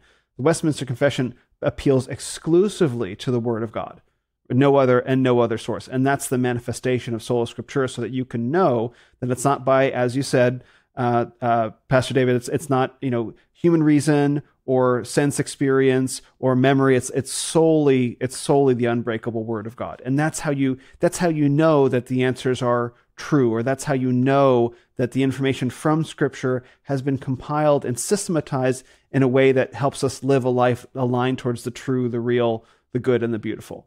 And that is the Christian faith. Yes. Welcome to it. Absolutely. And I think one of the neat things, chapter 31 of the confession is of synods and councils, and it talks about how they can err and how they need to be judged by Scripture. Mm-hmm. Chapter 1 on Scripture itself also talks about how we have to judge councils by the Word of God. Mm-hmm. And so the Westminster Assembly, when it starts its chapter on Scripture, chapter 1, it's saying, hey, judge what we're writing here by the Scripture. Mm-hmm. And then when you get to talking about the subject matter of synods and councils, they say all synods and councils can err, and many have erred, and you need to judge us by the Scripture, right? So it's like there's this huge emphasis on the idea that Scripture is the authority. Search the Scriptures to see if what we're saying is so. Mm-hmm. Yes, and that's how you know that it's true, right? Because I think one of the things that all the denominations agree, all the faithful denominations agree, is that the Bible is the infallible Word of God. There is no faithful denomination that teaches, maybe, like they agree on that, right? And so if you agree on that, then you would know that that is the place that you can turn to for sure. That is true, right? Absolutely. That's a really important distinction. So one of the things that well, let's talk about how this came together, because you mentioned that I'm not sure the word you use, whether it's a compilation or of previously acquired truth, systematization. Like what were the circumstances that brought this particular document together, and who was responsible for it? Sure. So from a Protestant perspective with church history, the way you're going to look at history is you're going to say, okay, so we had the completion of the Apostolic era and the completion of the Scriptures by 70 AD. And so then from that point forward, you're going to say there's this, at the end of the Apostolic era, as the apostles had been killed off and variously died, John dying naturally, the rest of them seeming to have been martyred. What you have is sort of this period where there's a significant decline that occurs quickly thereafter, and there's all sorts of heresy that is being dealt with. And one of the early major heresies being Arianism, which is the idea that Jesus is created as opposed to God. And so you have the Nicene Council trying to capture information about the doctrine of the Trinity. A century later, you deal with the Chalcedonian Creed, which is this effort to capture the doctrine of the Incarnation. So you have the Trinity, and then you have the Incarnation, and you're kind of working through things. And then by the time you get to the 6th century, you have this issue of the nature of man, and you also have the issue of salvation by grace and not by man's nature being emphasized a lot. And Orange sort of the Council of Orange seems to gather together issues there pretty well. But those are examples, and by the time you get to the 600s, you have the rise of the papacy and this pretty dramatic starting to claim infallibility. There's this interesting, embarrassing event that occurred at Chalcedon where the legates of Rome appear at Chalcedon and they say, we all agreed that Rome is higher than everybody else. And the council at Chalcedon says, no, we didn't. That's not in the original documents. You guys just made this up.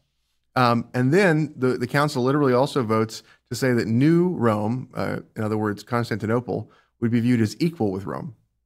And so they not only deny the history of the claim of the papacy at the Council of Chalcedon, but they even explicitly say that the bishop of Constantinople is to be viewed as equal to the bishop of Rome, which, that's already a development of corruption where you have the patriarchates and stuff like that, which is a process of the accumulation of power that's unbiblical. But there's these interesting sort of things that are happening, even as they're dealing with these doctrinal things. There's all sorts of other issues coming up, and you end up with sort of this centralizing of power in Western Europe into the Roman bishop, and the papacy ends up trying to suppress all sorts of biblical teaching throughout Europe, and it becomes more and more powerful, and that really occurs from Gregory the Great air quotes. And you end up with sort of this significant centralization, and there's all sorts of people who are called forerunners of the Reformation and stuff like that. But the reality is there's always been biblical Christianity. It's always existed, and it has never been lost. But what we find is that in the zones that were dominated by papal power, that there was an event occurred in the 1400s where the Muslims took over Constantinople. And the result was that you had all of these documents that were being moved from Eastern Europe to Western Europe, including Greek manuscripts of the New Testament. And as these Greek manuscripts of the New Testament flood into Western Europe and start to go into print and be dealt with, there's this sort of unleashing of the Word of God more broadly to make it more broadly available. And the Reformation, begins in that context. And you have all sorts of, again, the forerunners of the Reformation, but I'm not going to go through all that. But in the beginning of it, well, I would like to talk about that at some point, but please continue this part. Sure. And so when you have sort of Zwingli and Luther, and you have sort of the remnants of the Lollards and the Hussites and all that, and the Waldenses and all these various groups that are sort of going, the Bible is the Word of God, and there's this significant effort to say we need to not have the traditions of men or human inventions control us, but to see individuals, households, the church, and the state be dominated and controlled by the Word of God, and to see Christ as the King over all those things.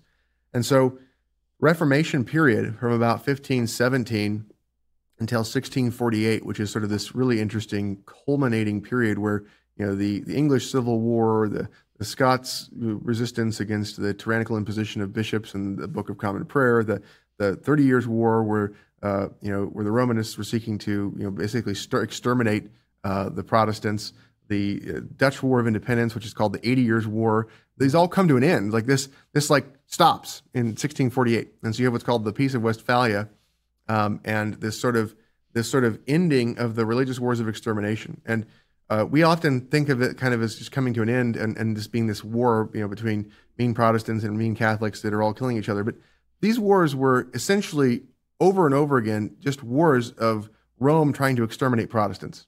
And they succeeded in Spain. They succeeded in most of Italy. They succeeded in Poland. They succeeded to a large extent in France. And a third of the population of Germany dies during this, the 30 Years' War.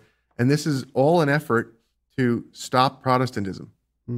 And so we look at the great upheaval of the religious wars that occur in this period, but 1517 to 1648, that chunk of time is sort of viewed as the Reformation era. And what happens is a victory of the Protestants to be able to have their separate domains. And the goal of the Protestants was not to control Rome. The goal of the Protestants was to be able to live and to have Christian spheres. And so I think oftentimes you talked about conflict before. This people oftentimes don't go into conflict enough because they want to feel safe in a bunch of spheres everywhere. And what we need to remember is that historically, the concern is to make Christian space where Christianity thrives, and then to project out from there.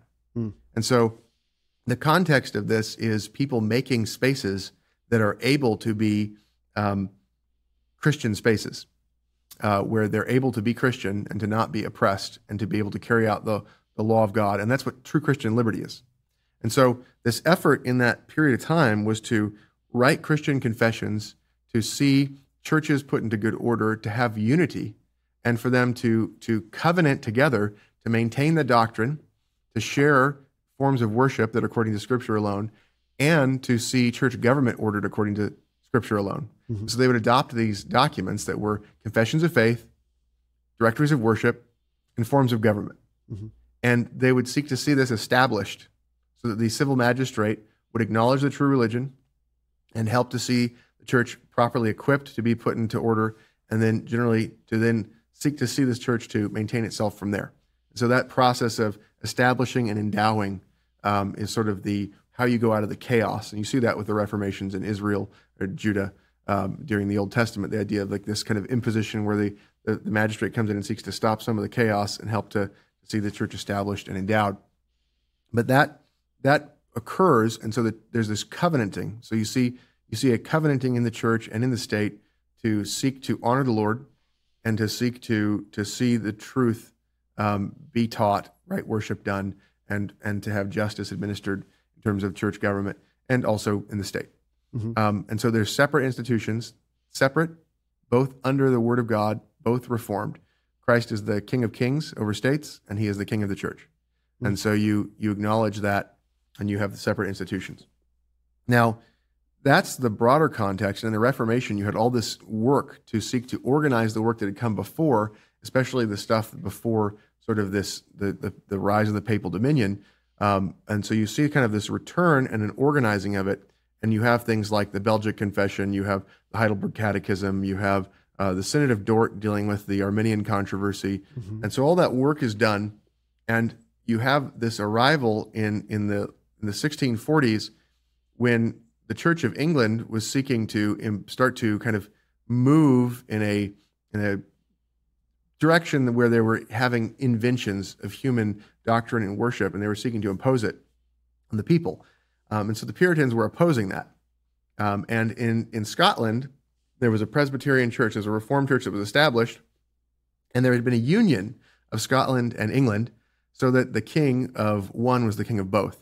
So Charles I seeks to impose what's called the Book of Common Prayer, which is essentially a directory of worship, onto Scotland, and also to impose a form of government that's not in the Scriptures called Episcopalianism, which is where bishops govern men, as opposed to having the idea of elected elders that are bishops that sit in councils and that are responsible and able to be removed and dealt with.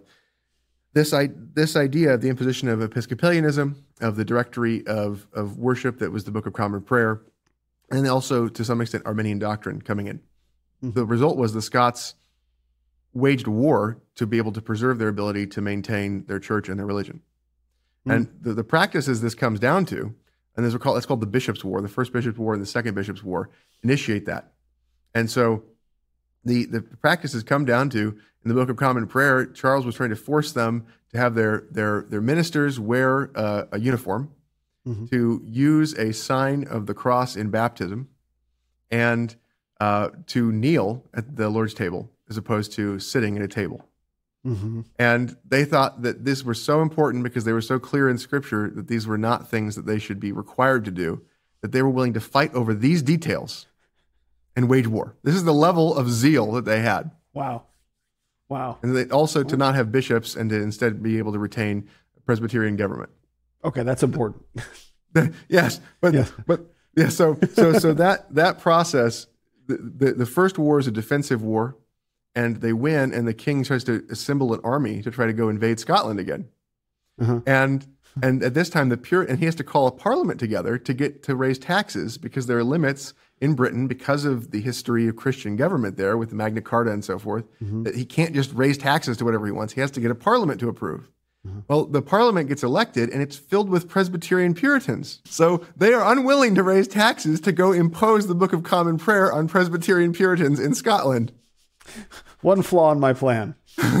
Oh, so close. So then they go, we actually, we're going to resist you if you won't stop, is eventually what happens.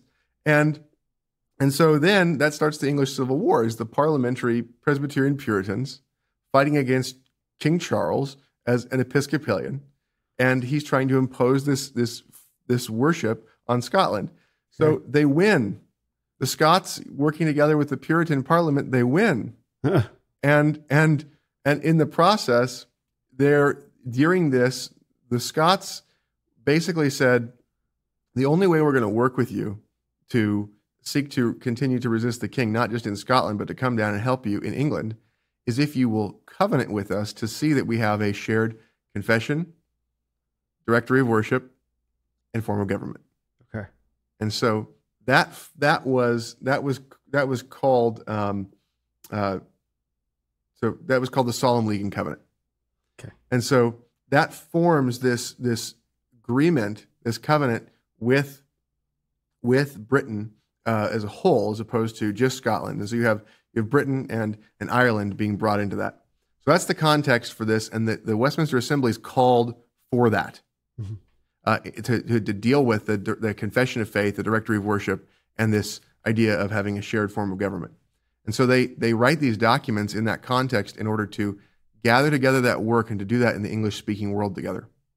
And so this is the last great effort, and it's a multinational, it's an international synod that involves Wales, England, Scotland, Ireland, and you have the Scots participating in this assembly, and basically the moderator of it is a Scot, and you have his name is William Twist, and so you have this significant interaction there to seek to have the Reformed faith that they're covenanted to uphold in Britain, and so that's the context where this gets brought up, and they are putting that together to try to gather that. And they have all the benefit of all the work that had happened in the Reformation before. And their goal was to be in unity with the Reformed churches on the continent as well, to be able to be in agreement. So that's their goal. Their goal was to see that advanced. And so they're going from what are called the 39 Articles of the Church of England to this. And so this was an effort to reform and to become more clearly biblical in that direction. That's where that happens. So they kind of obtained victory by 1648. And there's a lot of stuff that happens after that. But that's the context for all that things. That's incredibly helpful because, obviously, what's the joke that people make? I think it's James White makes the joke that for a lot of evangelicals today, church history begins with Billy Graham, right? Now, I don't personally have that experience, obviously, but because I came along a little bit after that, but I can see how people believe that. And so then once you start talking about church history, then you start getting into territory that a lot of Roman Catholics and a lot of Eastern Orthodox seem to have a better grasp on, though they have their own perspective on it. And part of that perspective is that the Protestant Reformation was the introduction of evil onto the earth. Seems to be. It was all great before then, and then Martin Luther came along, and then evil arrived on the earth. That seems to be how they frame it. The true fall. Exactly, right? But to understand that, first of all, that's not the case, and second of all, that there is a Protestant church history, in a manner of speaking, that there were people fighting. I think I learned this from you, like the Hussites and, who were fighting for biblical doctrine, and just what an enormous controversy it was that the Bible could be printed in the common tongue, that it could be available for people, just how much that was trying to be stamped out. And then the controversies that arose as people tried to figure out, how to bring the doctrine together, and what a solidifying moment the Westminster Confession of Faith was. So let's bring together 1600 or so years of doctrine, teaching, confessions, learned men, thought about Scripture, and put it together in one concise form, again, as you said, to document the true, the real, the good, and the beautiful. And then and understandably so, that's why it's the high watermark of the Reformation. It's all these years, centuries of learning brought together in something that, like, you can read and that exists. But so many churches don't hold to either the Westminster Confession or the London Baptist, which I guess they have a significant amount in common. They differ in some really significant ways, but they have a lot in common. But so many churches they aren't confessional. They don't even reference or teach on these confessions. Given that they're out there, why don't they? Yeah, and I think, so you mentioned, for example, the 1689 London Baptist Confession, which is literally, Westminster with the alteration on elements related to church government and baptism. That's it, right? That's the effort there. There's the Savoy Declaration, which is the Congregationalist version, which is just changing the form of government, right? And so, there was so much agreement in the Reformed world about these, that you have literally the Presbyterian, Congregationalist, and Baptist confession all being the same, except for, again, church government or the baptism issue there. And so you have these. The reason these are not dealt with is because there's been such a widespread declension, because people don't want to deal with it. They don't want to be accountable for it. They don't want to have to argue against the details of it. They don't want to have to deal with the systematic theology. And frankly, I think the pastors of our land are very ignorant about the Bible and very ignorant about church history. And I think that I would assert that pastors who don't have the Solas, TULIP, Trinity, the Incarnation, and a really basic understanding, at least, of the idea of Adam as a federal head and Christ as the second Adam, if they don't get those things, then these guys are not men that should be pastors, period. And if you have heard of these things, studied these things, and you're denying them, you're a heretic. And so the denial of those things, the solas, TULIP, again, the Trinity, the Incarnation, and a basic understanding of Adam and Christ in terms of federal heads, if you don't understand those things, or you understand them and you've then rejected them, you're a heretic. And if you don't understand them, you are so ignorant that it is embarrassing that you're a pastor. What you need to do is to recognize that you're not fit there. And you either need to go study in a real hurry and figure out if you can somehow help your church to reform, or you need to be resigning from the pastorate and seeking to learn under a solid pastor. So that reality, right? We have seen heresy explode in our land, and that has occurred in a long process. But the churches have failed to discipline heretics.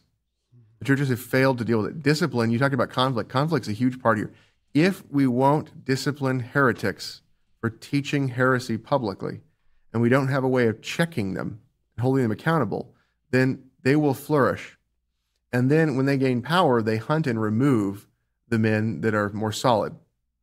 And so that's one thing. The other thing is, in the state, the American compromise that we reached, where in the Constitution, where we made it so that the federal government would not have an established religion, but the state governments would, led into the state governments not, and into us just kind of believing that we should just allow every type of blasphemy, heresy, witchcraft, and whatever else to just run wild. Yeah. And so that being the case, with no civil magistrate to restrain these things, but instead the civil magistrate defending these things, those things become protected. And when the churches don't have process for discipline being dealt with, and don't have a way of dealing with public heresy, then what you have is the church not maintaining and protecting doctrine. You have idolatry that begins to spread as well throughout the church, which is all sorts of human inventions and seeker-sensitive worship that's designed to appeal to men's feelings and emotions, as opposed to what is it that God has instituted in His Word and what's pleasing to Him. Mm-hmm. And so these things sort of manifest out and explode.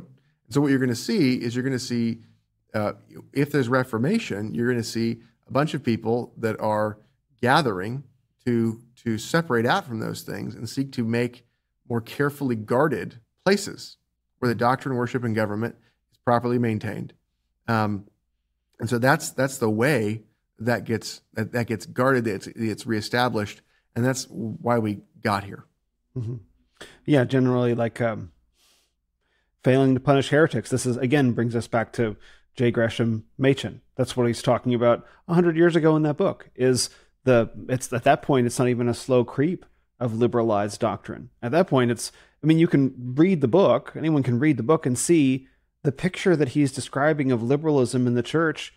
He might as well be describing today, right? And by then it was already widespread, right? And I love what you said about TULIP and the Solas, and that a lot of pastors don't agree with that. They do not agree with it. And I think we're talking. Well, are we talking about something more than Calvinism versus Arminianism, or would you consider that an expression of it as well? Yeah, so I think Calvinism versus Arminianism. I think Arminianism is another gospel.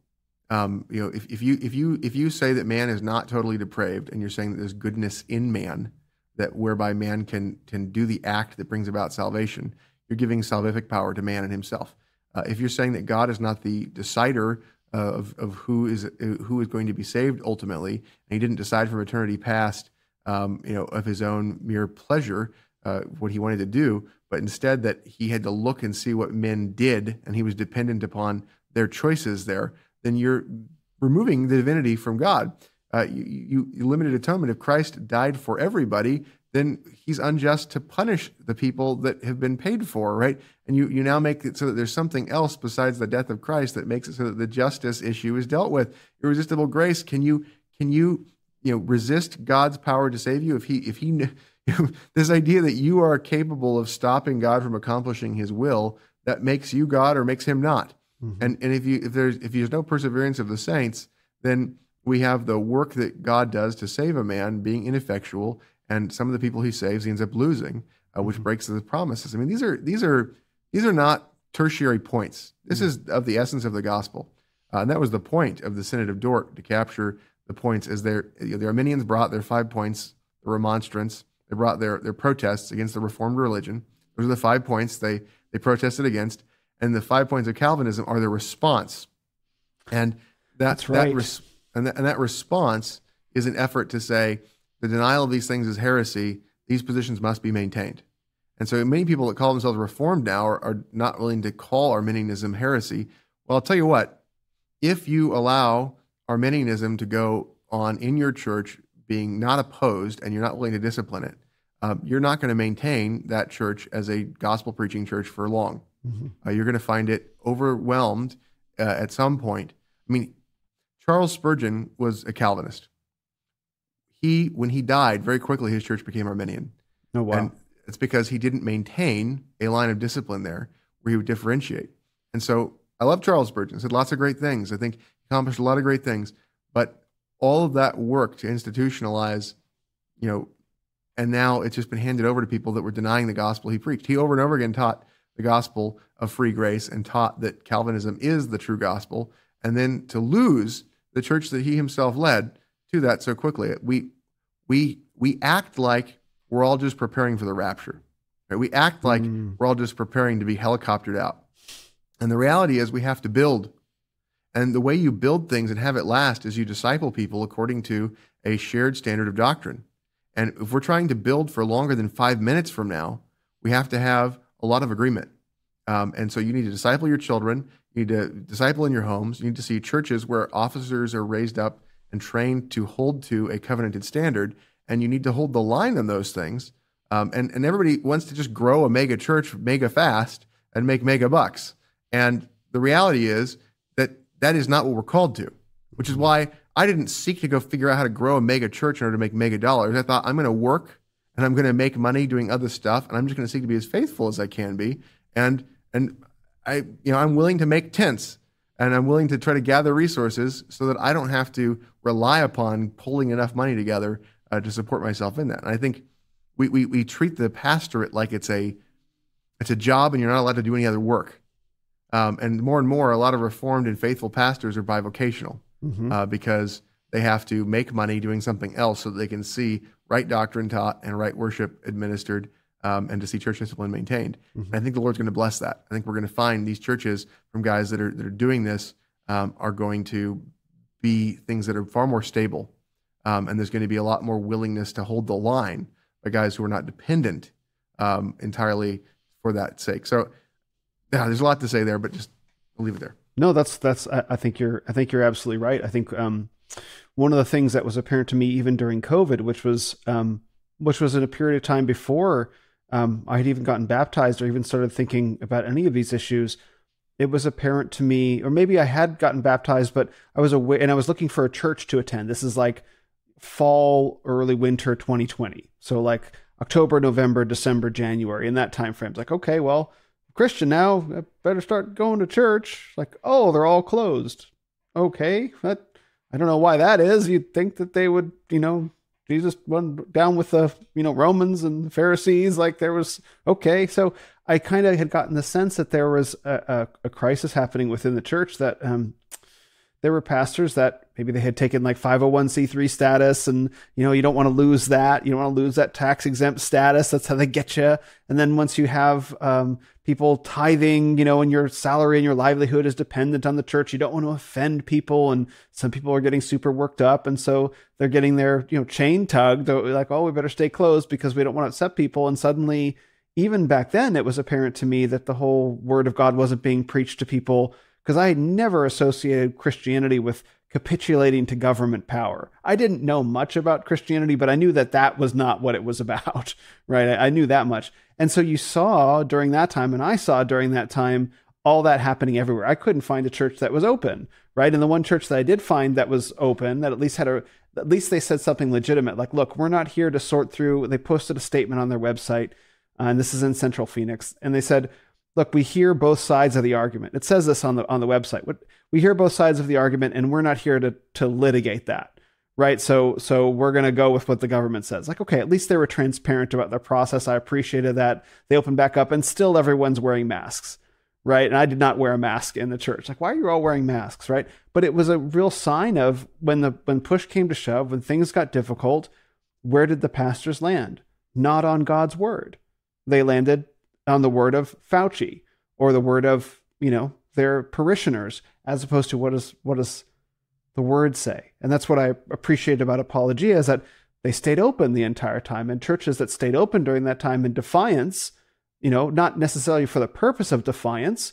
Like, right. We're not staying open specifically because we want to be defiant, because this is what the word says. Those churches have flourished in many ways, as it should.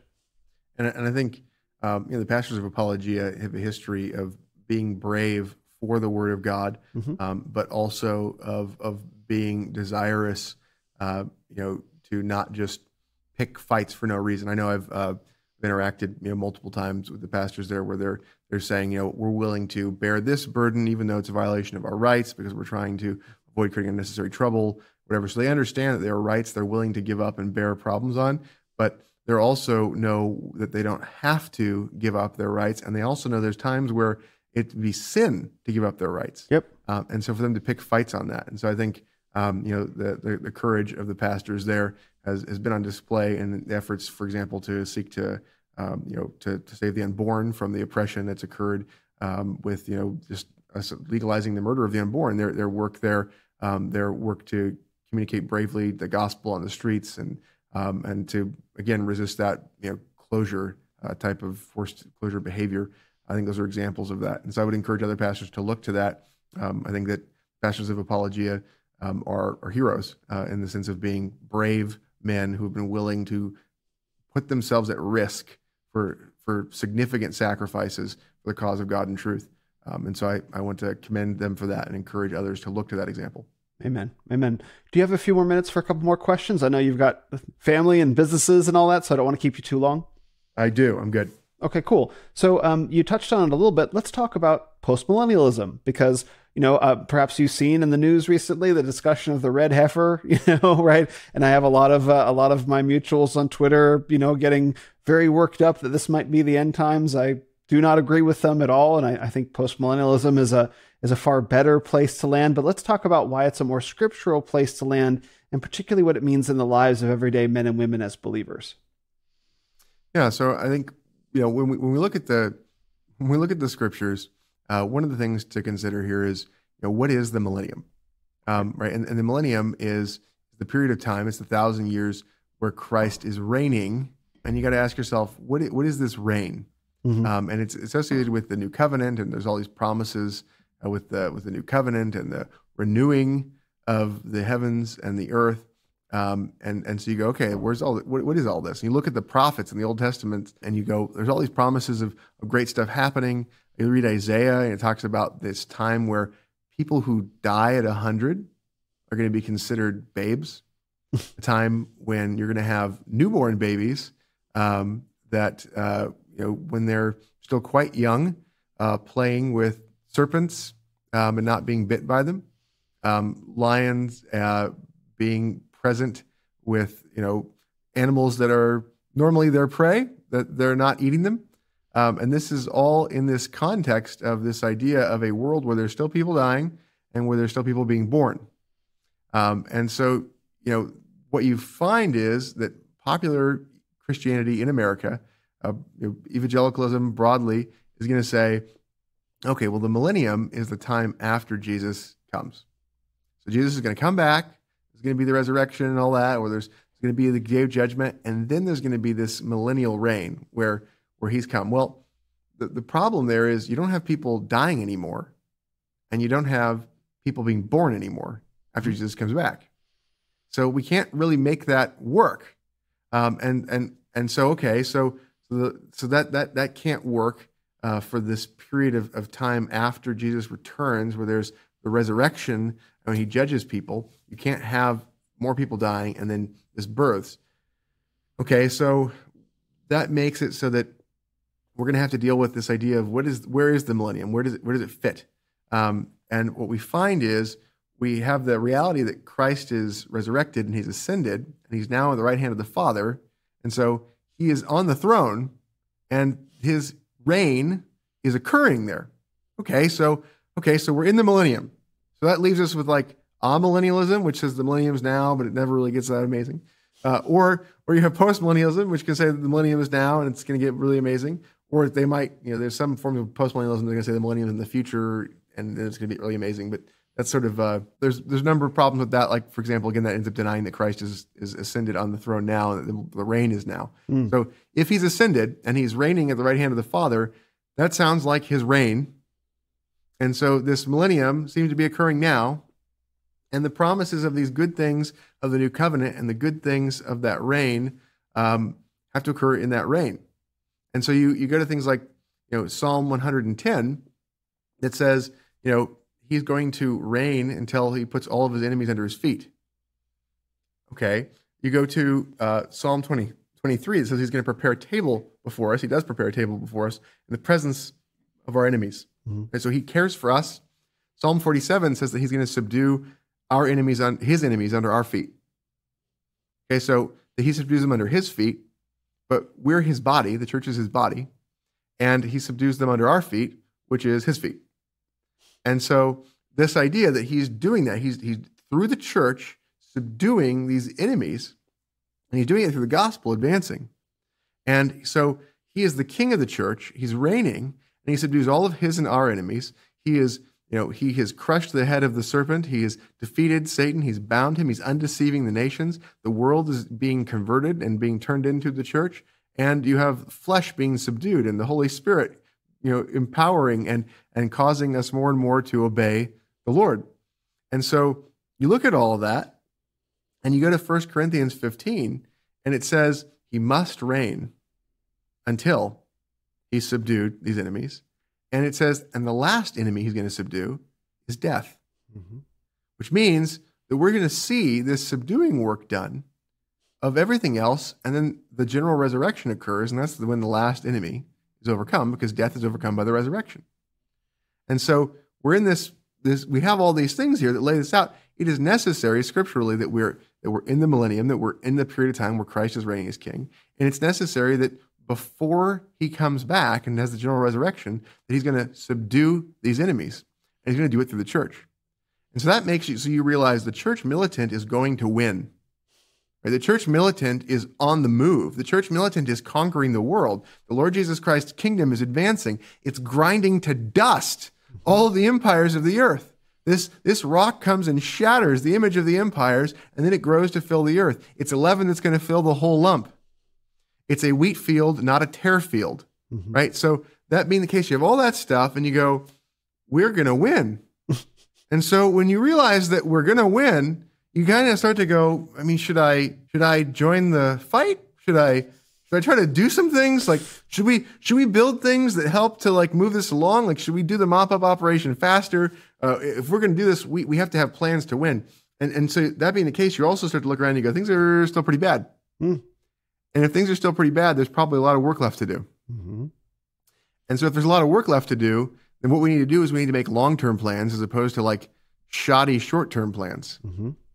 And so when you're just like, our goal is to just go out there and get a bunch of converts and not disciple them, but to just make them make more converts, and we're just going to focus on a really shallow sort of discipleship, you kind of like barely get any sort of depth, and they're ineffectual to a large extent, but it changes the way you do things, as opposed to if you go, the promise is that we're going to fill the earth with the knowledge of God as the waters cover the sea. It's broad, it's everywhere, and it's deep. And so the way you disciple and the way that you focus on church and the way that you focus on the Christian life, when you go, this is a long-term process, we're going to win. And I need to make the most of what I've got. And I need to realize that I have an order of operation and I have orders of responsibility, an order of love. I need to go from the closer in to the further out. I need to get in better order. I need to get the more basic in order before I get the less basic in order. You all of a sudden go, okay, this is a very different game. And so when we take the law of God and we go, our goal is to understand the law of God and apply it in detail in all of the spheres that we have, and to disciple people to be able to do that so that I can delegate stuff out and all that. That process is a life where you're going to find far more fruit, and you're going to find little spheres of Christian influence that are far more deeply Christian, and you're going to see those kind of spill over and overflow.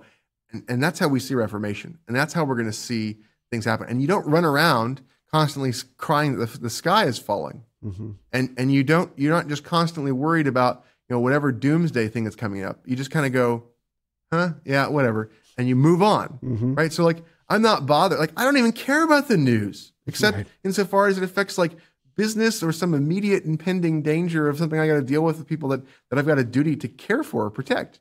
And so I get to just focus on doing work and teaching people the good news as opposed to like the random news that popped up on whatever headline that I'm not even sure is true.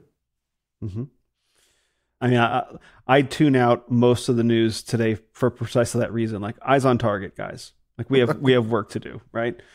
As you're telling that story, as you're putting together the pictures of post-millennialism in this compelling way that I really hope reaches the hearts of men listening. Like, there's work to do. We're not going to be helicoptered out, right? And like, even if we are, we should probably be building to protect our loved ones now anyway. We shouldn't be retreating to our basements. We saw what happened to American culture that had a Christian retreatist mindset. Like, well, Jesus is coming back anytime, so let's not build anything. Oh, and then the wicked came and it's like, well, we'll tear stuff down while you're not building anything. And so we're seeing the naturally end product of that.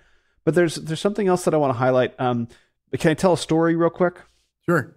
Okay. So you're making me realize that there have been a number of touch points throughout my life where I've encountered Christianity. This is brand new thought that just came into my head right now, including a story that I haven't told before. So a lot of people know that I went to a Catholic high school. I went to Brophy here in Phoenix. So it's a Catholic Jesuit high school.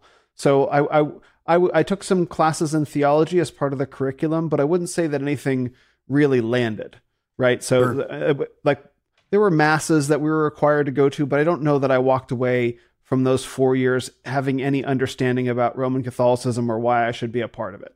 That's, probably how they managed to run things back then. I don't know. But then, I mean, they weren't super evangelistic. Like they knew I was Jewish. Like they accept everybody, of all faith backgrounds. But there was never a moment where I felt like any of the administrators or priests like sat down and was like, well, can I tell you about Jesus Christ? Like that never happened. I would have been interested in that conversation.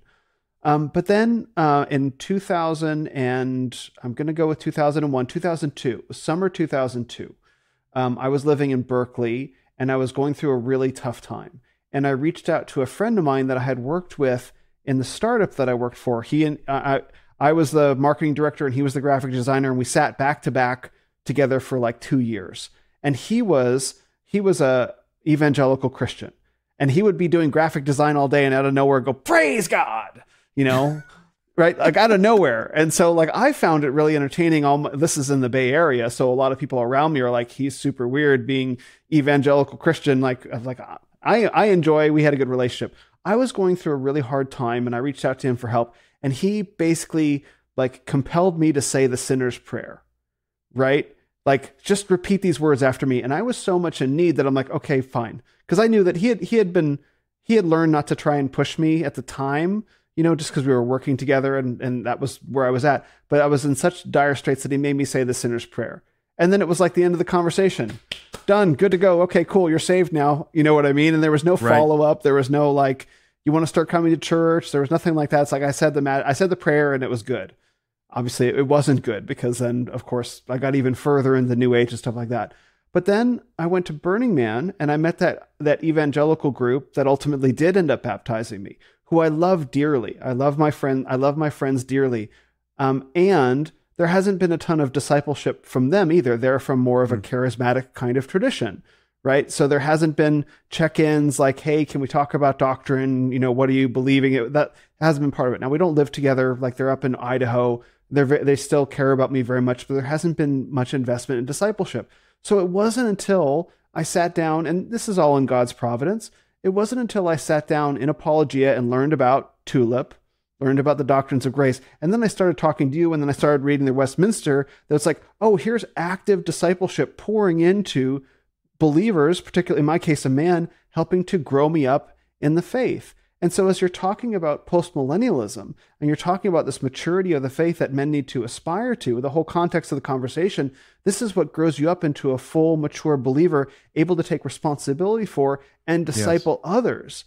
And the idea of having a retreatist mindset, having a pre-mill, the end times kind of mindset doesn't inspire that level of investment. Why invest in someone? Just make sure they've got the bare minimum sorted out and come to church every week and sing a few songs and, hopefully I'll see you next week before the rapture, right? Versus an approach that says, right? No, guys, we're going to be here for a while, right? Get comfortable, build systems of righteous and godly security and take dominion. But that requires discipleship. And so many churches are devoid of that basic investment in men and women's in different ways, but in our context, men's spiritual growth. And I think that there are so many men that are hungry for that. Yes. I think one of the things that's important is going back, early on in this conversation, we talked about, Exodus 18 lays out this principle that there's supposed to be representational councils of elders. But one of the things it lays out is a ratio there of one elder per 10 households. Mm-hmm. And those 10 households, not just 10 households, but for 10 men, very specifically 10 men. Mm-hmm. And the idea being that, the philosophy of ministry, that we see so much is not only is there not typically this idea of needing a representational percentage, but also you typically have heads of house kind of being circumvented as opposed to the pastoral philosophy being the focus on the man and to preach to the men and teach the men, engage with them as pastors of their own home. Yeah. There's sort of this desire to please the church lady and, to kind of have the youth ministry and cordon off the kids and the women's ministries and all that kind of stuff, as opposed to going, the man is the head of his house and we have a duty to lead the men and to have the men lead their homes. And so, it's just so much easier to just instead go around them and get the affections of their wife and children. And that's sort of, you have this sort of standard vision of the alienated man, who's kind of bored at church. And I think that's because of the fact that we don't lead through that. So I think this idea of discipleship that you're talking about, that's also even manifested in how pastoring works, where there's a failure to see houses put into good order and to multiply there. And the goal, I talk about, the kind of the philosophy of ministry. My goal is to say, I want to push every man to become elder qualified. You go to 1 Timothy 3, and that lists out the qualifications of deacons and elders. And the goal is to push men to grow. They could have those things. And, you kind of talk about Proverbs 31 women. I'd say, 1 Timothy 3 men. You're trying to see that manifested. And so this need for fighting and the need to see, post-millennialism, we have this hope where we go, we can fight and win. And sometimes I'm pretty impressed at how much fighting I see from guys who think they're going to lose. And kind of like looking around at a lot of evangelicals who think they're going to lose, and it's like, wow, I mean, you guys are still fighting. I mean, you think you're going to, the law tells you to fight, and you're fighting, but you kind of don't expect to win. And so I'm impressed by that in a lot of ways. But this idea that obviously it's easier to motivate people to fight if they have expectation of winning. And I think that's a part of the power of not only Calvinism, but postmillennialism, as we go, God's going to convert people and God's going to make it so that we win. And I think this idea that the way we do that is by having, holy institutions where we're very carefully guarding the boundaries. And I think that we don't want to be retreatist. We want to build places and then project out. And also, we don't want to be whorish. We don't want to let people in. We don't want to give our affections away and give our loyalties away.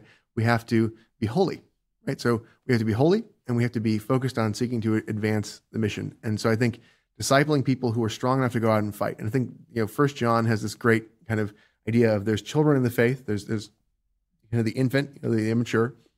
They need the milk of the word. They need to be protected. There's the young men who are strong and starting to fight, and they need to be trained to become more effective. And there's the fathers. And the fathers in the faith are the ones who are more mature and who are able to lead in the fighting and also to help to develop fighters to become more mature. And so I think every man an elder, every man a father is the goal. So let's talk about some of these issues. So let's talk about holy first, because I'm reading the book The Other Worldview by Peter Jones, sort of like oneism versus twoism. It's a great overview, great starter book, highly recommended. He has a wonderful discussion of holiness in here as juxtaposed with the onist view, which is more wholeness, which we don't have to get into right now. But let's talk about holiness and what it means to be. I won't feed the answer to you. Let's talk about that first of all. Sure. So, man is the image of God. The image of God is rationality. If you're rational, you have thought content, purpose, and you make choices. Properly formed thought content is knowledge. And so we're renewed after the image of Christ. We're renewed after the image of God as we are renewed in knowledge. Properly formed purpose is holiness, being set apart unto God. And you're going to be focused on the goal of the glory of God, and you're going to be focused on the team glorify God. And team glorify God is also known as the church. And then those who govern in the church are going to be concerned to try to, again, use the processes and methods of discipline to deal with things to maintain a holiness there. Then there's choices, and choices that are properly formed are righteousness. So knowledge, holiness, righteousness. So holiness is sort of what flows out of wisdom or right knowledge is going to be right purpose. As you define the good properly, and you understand God is the good, and therefore the good life is the life of possessing more of what's good, God. You possess more of God by knowing him more. Right? If the knowledge of God is how you possess him, and then you see the earth filled with the glory of God by spreading the knowledge of God and by acting in such a way as to manifest, testimony more powerfully, and to, make it so that there's Christian culture, and you're going to make choices that help to advance that cause. Right? That's righteousness. So holiness is that. And corporately, holiness looks like, in households, if you got a woman that's just destroying the house, or a husband that's just destroying the house, and they're not willing to repent, and they're not willing to dwell together in a manner that makes it so the household can even function. Ezra and Nehemiah forced some people to divorce. And so that was to prevent the house from being destroyed. There's this children that are in rebellion that won't dwell in a Christian way. The idea of disinheritance, or if you've got a son that's so out of control that the civil magistrate needs to deal with him, you have that of example as well, of this idea of you get this rebellious son, he won't be corrected. He's striking and cursing his parents, whatever. And the civil magistrate could even put to death to prevent this guy from going out and harming society if the parents can't even control the guy. And so you have this idea of restraining evil. And in the church, you have removing officers, and you have discipline, and you have excommunication. And then in the state, you have the sword to deal with protecting what is good. And so these are all these mechanisms of authority. And it starts with self-government, and this idea of you seek wisdom. Your goal is to then focus on seeking what's good. And then your goal is to use the means that are established in the law of God. And we talked about the confession and the shorter catechism, but the larger catechism has this amazing section on the law that explains the Ten Commandments in great detail with all these verses for helping to think about proper choices for being able to seek to glorify God. And so holiness is this set apartness from the world, set apartness to the goal of the glory of God, set apartness from the flesh, trying to devote yourself to make your body a weapon of righteousness and what a weapon of wickedness. And so this idea of devotion to the glory of God and seeing the glory of God advanced, that's what holiness is. Amazing. Yeah. To be a people set apart, right? Yes. To be in the world, not of the world. And that's one of the things that I think the churches struggle with is too much worldliness, a desire to be accepted by the culture, to not make waves, to not have conflict, right? To not stand up, for true holiness in men's lives. And I love what you said, that many churches care more about pleasing the women than leading the men. And what a difference it is to be in an environment like a church like yours, where it's clear that you're invested in leading the men, and how different that feels, right? Versus to be in so many churches where it's like, well, we just want to make sure to not upset anybody. It's like, no, break things. They need to be broken. I think one of the practical things that's important there is we've given the vote to women and children that come to the Lord's table in most evangelical churches, and they can vote on in the church. In the church, yeah. And biblically speaking, men of 20 who are in good standing in the church are the ones that should be considered men in the church, and they're the ones that should be allowed to speak and to vote. And that's a very unpopular position, but it's plainly scriptural. And I would encourage people, there's a great book by Philip Kaiser called Universal Suffrage. It's really short. It's also available for free as like a PDF online. And Philip Kaiser is just a great resource. I think the Apologia guys and Dominion Covenant Church here somewhere. Yes. So Philip Kaiser, a great resource I would encourage people to check out. And I've been really blessed by him, and he's been kind to me personally as well. When I've asked him for notes on something, that I've been preparing sermons or whatever, I go, "Do you have a timeline of this?" Whatever. It's like, "Here you go." And so sometimes I'll just have in my handouts just here's this thing from Philip Kaiser. I couldn't improve on it. Just take it. And so that kind of stuff. So anyway, sorry, his book Universal Suffrage does a really good job of laying out the biblical idea of men voting as representatives of the home and representing the women of their household and their children. And so I think that one of the ways you can practically help to create a culture where you actually seek to honor the leadership of the men over their homes is to have that. I think God gave that idea on purpose, and that way the men are the ones that you have to worry about, and the men are the ones where they've got some power, and so it makes it so that they're the ones who can remove officers. And the other thing is the idea of speaking. A lot of conservative evangelical churches will say, well, women shouldn't speak in the church, but they don't allow the men to speak at all. And the two places where the men are supposed to be able to speak are in the public governance meeting of the congregation, where they can deal with some of those votes, and then also this idea of the ability to ask a question or raise an objection for public teaching. And so I would really encourage pastors and men to have discussions about that in their churches, to talk about the idea of the importance of having their constitutional form only allow the men to vote and the men to speak, and then having a method whereby questions, objections can be brought up in terms of the public teaching as it's occurring on the spot. And people are really worried about that becoming, going sideways real quick or whatever. you can make basic rules of order. You can limit how many questions are going to occur or whatever. And you can also make it so that after a question or two, if one person is still not satisfied, you go, okay, we're going to discuss this on the side and we'll come back and give a report to the congregation on the resolution of the issue. And so those are the things I would encourage people to think about. And you find in the scriptures, the public teaching of Jesus Christ and of the apostles, you find them interacting with people, and you will find questions and objections get raised in the public resolution of those things. Yeah, and the picture that's overall being painted here, which I think men can hear, is the godly life takes work. Don't just sit and passively consume, right? I go into church and I listen to the sermon and I take communion, and then I go home. It's like, no. Like, you're supposed to be active. You're supposed to be wrestling with God, right? Yes. You're supposed to be wrestling with doctrine. You're supposed to be wrestling with thorny moral or historical questions. And that's a joy. Like, and you don't really lose when you do that. Right. You know what I mean? You may have something that is occupying your mind, but by working through it, you have an answer that's purely, in a sense, your own. You get that piece of it, and not to simply be passive consumers. And I think I see what I think is a lot of passive consumer Christians, right, that have been cultivated to be that way, rather than active, we'll say, combatants, both with culture and with doctrine. Yes, and I think, going back to this holiness idea, you look at the temple, and you had like instruments in the temple, and one of that might be, for example, knives or forks or something that are used in the process of the sacrifices. If it's not being used, it's not holy, right? To be holy, it has to be used for the purpose it's set apart for. And if it's used for something else, it's not holy, right? So holiness is not sitting around like a lump on a log, just going, I'm not going to do any evil, right? We have to not only put off evil, but we put on what is good. So we want to be devoted to good work of glorifying God. The good life is not just a life of avoiding evil and then being idle.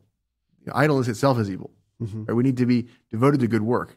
And it's, and we all know there's a real problem with boredom. If you don't do anything, like, it's boring. Work is glorious. One of the great things about work is that it's interesting. And, that's why all the things we do that are not work that we're trying to fill our time with are pretend work, right? Like, if we're, when you play with kids, they're pretending to work. They're fighting dragons. They're building things. They're rescuing people. They're whatever, and they're pretending to accomplish work. And so, when you engage in good works, you're doing something useful, and it's interesting.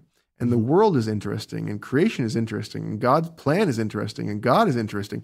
So exploring these things, trying to study, trying to understand, communicating to other people, teaching to other people, organizing people to do work, all that stuff is fascinating. It's glorious. It results in good things. It yields fruit. And so I think that people think this is boring and awful or whatever. It's glorious. Like, it's so much more interesting than when I, used to waste time spending lots of time playing video games or whatever, right? Like, it's so much more awesome.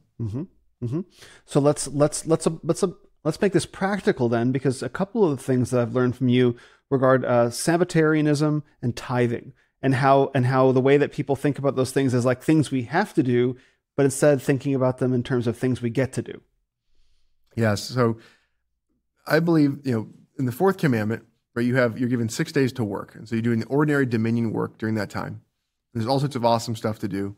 And then the Sabbath is a day that's supposed to be a feast day of the word, right? Where you go, everybody gets to live as though they were a wealthy man who could be a scholar, right? You go, I'm so luxuriant in my condition in life that I can put off work and I can go study. There's a song, If I Were a Rich Man, from what's the Fiddler on the Roof? Fiddler on the Roof, right?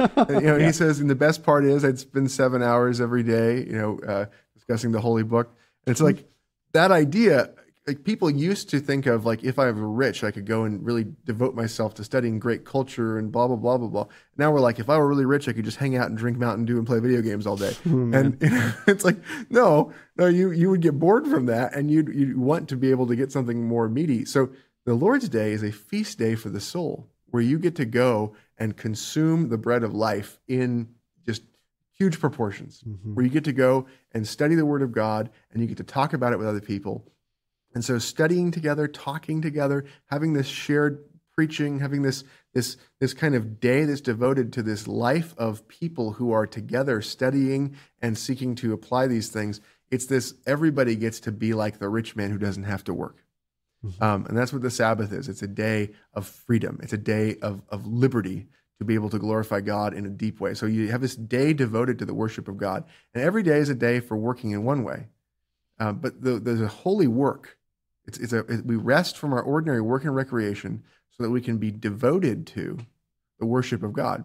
And so your goal is to figure that out. And everybody goes, all the exceptions of like, well, what if somebody's injured? Can I help them? And all this other stuff. And you go, well, Jesus addressed all of this. Mm-hmm. And the point is, you do all the necessary work. You feed yourself, you get cleaned up for the day. You do all the ordinary necessary things to go about the day. And you do work of mercy to help people, to relieve them from present afflictions so that they can enjoy the Sabbath better too. But you're thinking of those things as things that are interrupting the feast. You don't say, well, I'm not going to do that because I'm feasting. You go, no, I have to do this. I need to do this. I need to do the work of necessity. I need to do the work of mercy. And this is good. And these are good things. And I'm glad I get to do these things. But I want to get back to the feast. I want to get back to worshiping God. I want to get back to these elements of worship so that I can make my soul fat with the good things that the Lord has revealed to us, right? And that's sort of this idea. Mm-hmm. And so that's the Sabbath. And as a result, it makes you have to count the time. Because when you remember the Sabbath, you become a project manager. When you don't have a Sabbath, you're just kind of like one day bleeds into the other. You can use any day you like the way you want. Maybe work becomes the thing. You're like, oh no, I need the weekend to go chase down recreation. But once you have the Sabbath, you go like, okay, I have 6 days till the next Sabbath. What can I get done in there? And so you become this project manager. You're accounting for the time.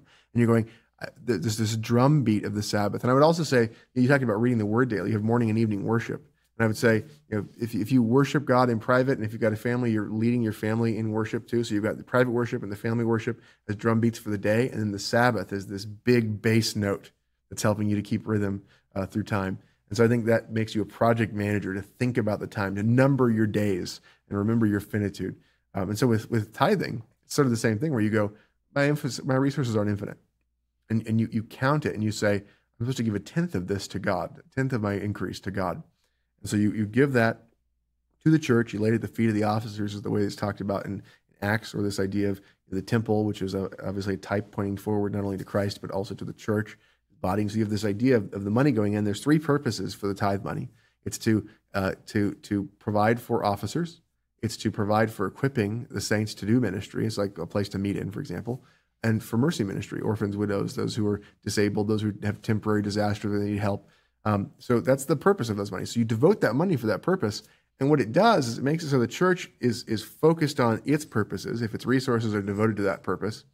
And it also makes it so that you go, I don't have an infinite amount of money in my hands, but the Lord does. He owns the cattle on 1,000 hills. And so if I give this to him and recognize he owns everything, then now I know he has everything. And I'm going to rely upon him to provide. And it makes you count your money. Mm-hmm. And so he makes us an accountant, not a project manager only, but also now an accountant. And so, capitalism comes out of this idea of the managing of time and the managing of resources well. And so there's all this dominion work that occurs there. But as you think about it, you go, okay, 90 cents out of every dollar I gain, I get to steward in a way that's distinct from that 10% I give to God. I give them the first fruits. I give them the first of it.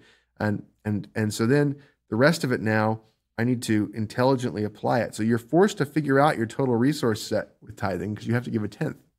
And then you know what the rest of it is, and that makes it so you're inherently going to be drawn to managing it more. Mm-hmm. And so there's this way in which it makes you grow up. It makes you have to think about work in a different way. So you go, my time, my money are limited, and I need to devote them to the things that matter. And it makes you stop wasting both. So the neat thing is that people go, oh, I don't want to give up my Sunday. I don't want to give up the Lord's Day. Well, first of all, you're not giving up, it's his. But secondly, it's going to make it so you stop wasting time nearly as much as you were. And you're going to start finding that you have more time, but you're also going to feel like, wow, the reality is there's so much that I should be doing that I'm failing to do, that you're going to also feel stretched. So it will stretch you. It will make you realize you have more time. It will make you use the time better. And you will find that the Sabbath becomes a delight to you. And there's a promise associated with the Sabbath. It says, if you keep the Sabbath, if you call it a delight, right, then you will ride the high places of the earth. There's a promise of power for it, dominion. And with the tithes, the promise is if you tithe, that your barns will overflow. So there's these promises of prosperity, these promises of power that come with keeping the Sabbath and tithing. And if those things, if the Lord tests you in this life and doesn't give you those in a way that you receive in this life, that's because he's going to bless you even more at the last judgment. If you do those things in faith for his glory, there's always going to be a reward at the last judgment. and generally there's a reward in this life. I can say specifically the keeping the Sabbath has made a huge difference. The idea that all that day, no work, delight in the word, like take it easy, right? And so that, and to know that I won't send emails on that day. I don't reply to anything. I don't engage with social media. Like I'm off. And my clients have known that. The men in my men's group have known that. I'm off. No work that day, right? And how relaxing it is. Like when I experience the temptation, like, nope, not going to do that. Just sit and read, just going to sit in quiet, right? Before going to church. And that recharges me to a degree where it's like, oh, I can get back at it on Monday. And I feel that refresh and I feel that rhythm of the week. And it does force me to have to be more precise in my time, because I don't have 7 days a week. I got 6 days. And if in that 6 days I want some specific leisure time, well, I got a budget for that too. It gives a whole structure to my week, which forces me to grow up, right? And not just in a sense of like grow up, quit being so mature, but like grow up and take on more responsibility. Yes. And this gets back to the failure to lead men, like pleasing the women versus leading the men. Because this would be a job that a husband or a father would be doing.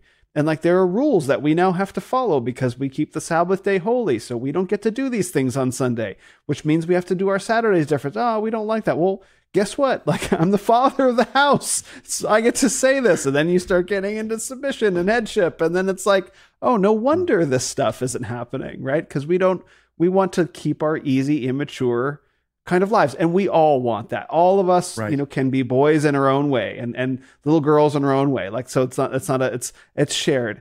And yet there is still that call to maturity that we need to aspire to. Right. And one of the neat things is as you propagate these in a church. So like for me, you who teach, do not teach yourself, right? Like when you teach, like you learn it deeper. But the other thing is now you're accountable to other people who've heard you say it. Now you've got to be there. So if I'm tempted to not keep the Sabbath or whatever, like I've got a church of people I've taught that we need to do this thing. And so now I'm pushed to have that with external things. And then you teach, men teach their wives this, and the wives are like, well, you told me to do this thing and you're not doing the thing. And you go, I got to do the thing. And then you teach your kids, and your kids are like, out of the mouths of babes, right? You teach them these truths and they're just like, that right there, that's not okay. They become external consciences, and it's so amazing the way you kind of build out the culture, and it's self-reinforcing. And we want that, right? If you want to be a man of integrity, if you want to be a man who's wholly devoted to the glory of God, you want external things that are going to encourage you to righteousness rather than tempt you to wickedness. Mm-hmm. And so we pray for the Lord to lead us not into temptation, but to deliver us from evil. And that prayer, that petition has two elements there. Those petitions that we look at. Lead us not into temptation. We're saying, the Lord, help to remove the external temptations to evil. Mm-hmm. And we're asking for this idea of like, let's put things in good order. Let's make it so as opposed to like a billboard that's pornographic, we've got a billboard that's, honoring of marriage. How about that? Christ is Lord. Which one's going to? And then on the other side, you go, deliver us from evil. We're praying that the tempting of Satan, but also that the tempting of the flesh, the internal element, would be subdued, mm-hmm. right?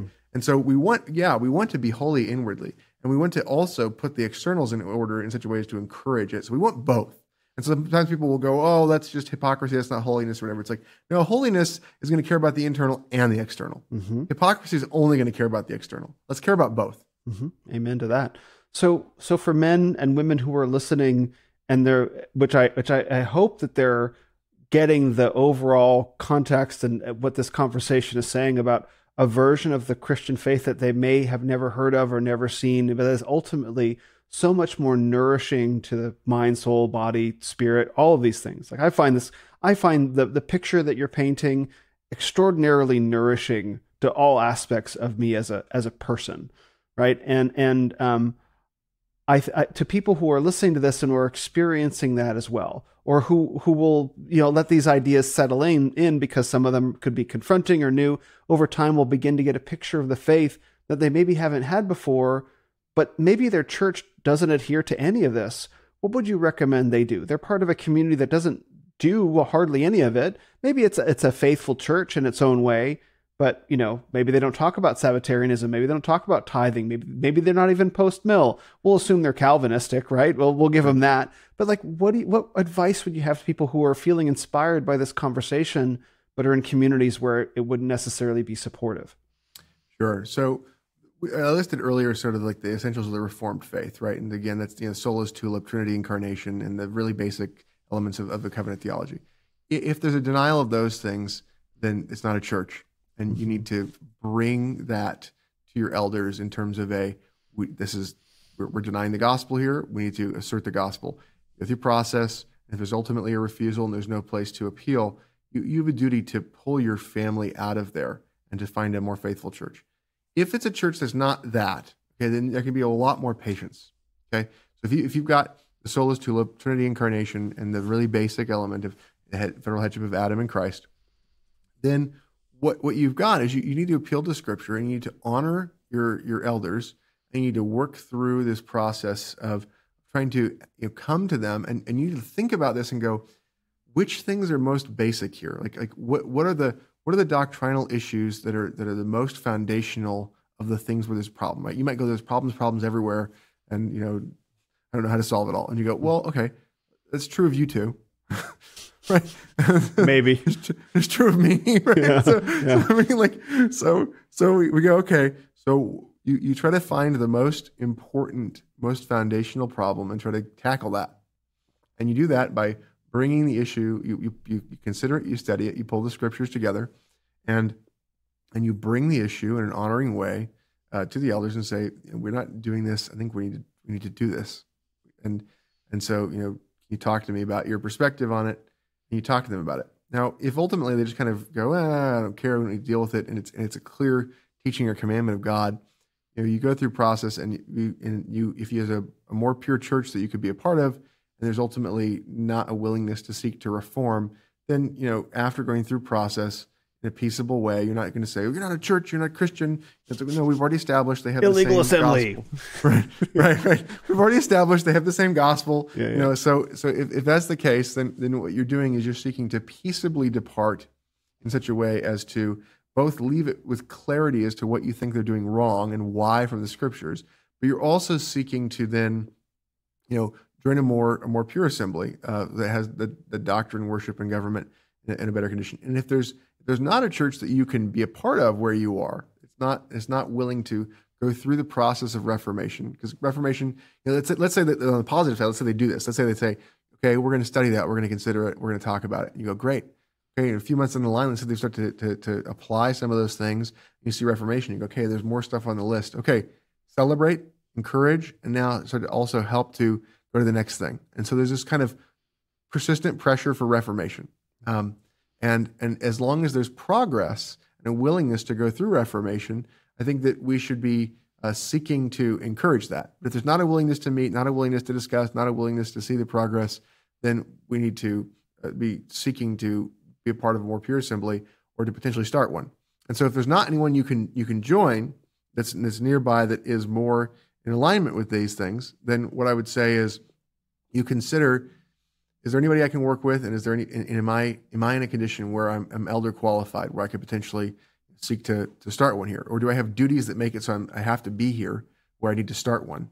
All right, those are the things to consider. And there's a lot of questions to consider there, but that's the short version. Mm-hmm. Then you go, alternately, is there a good church that I could move to?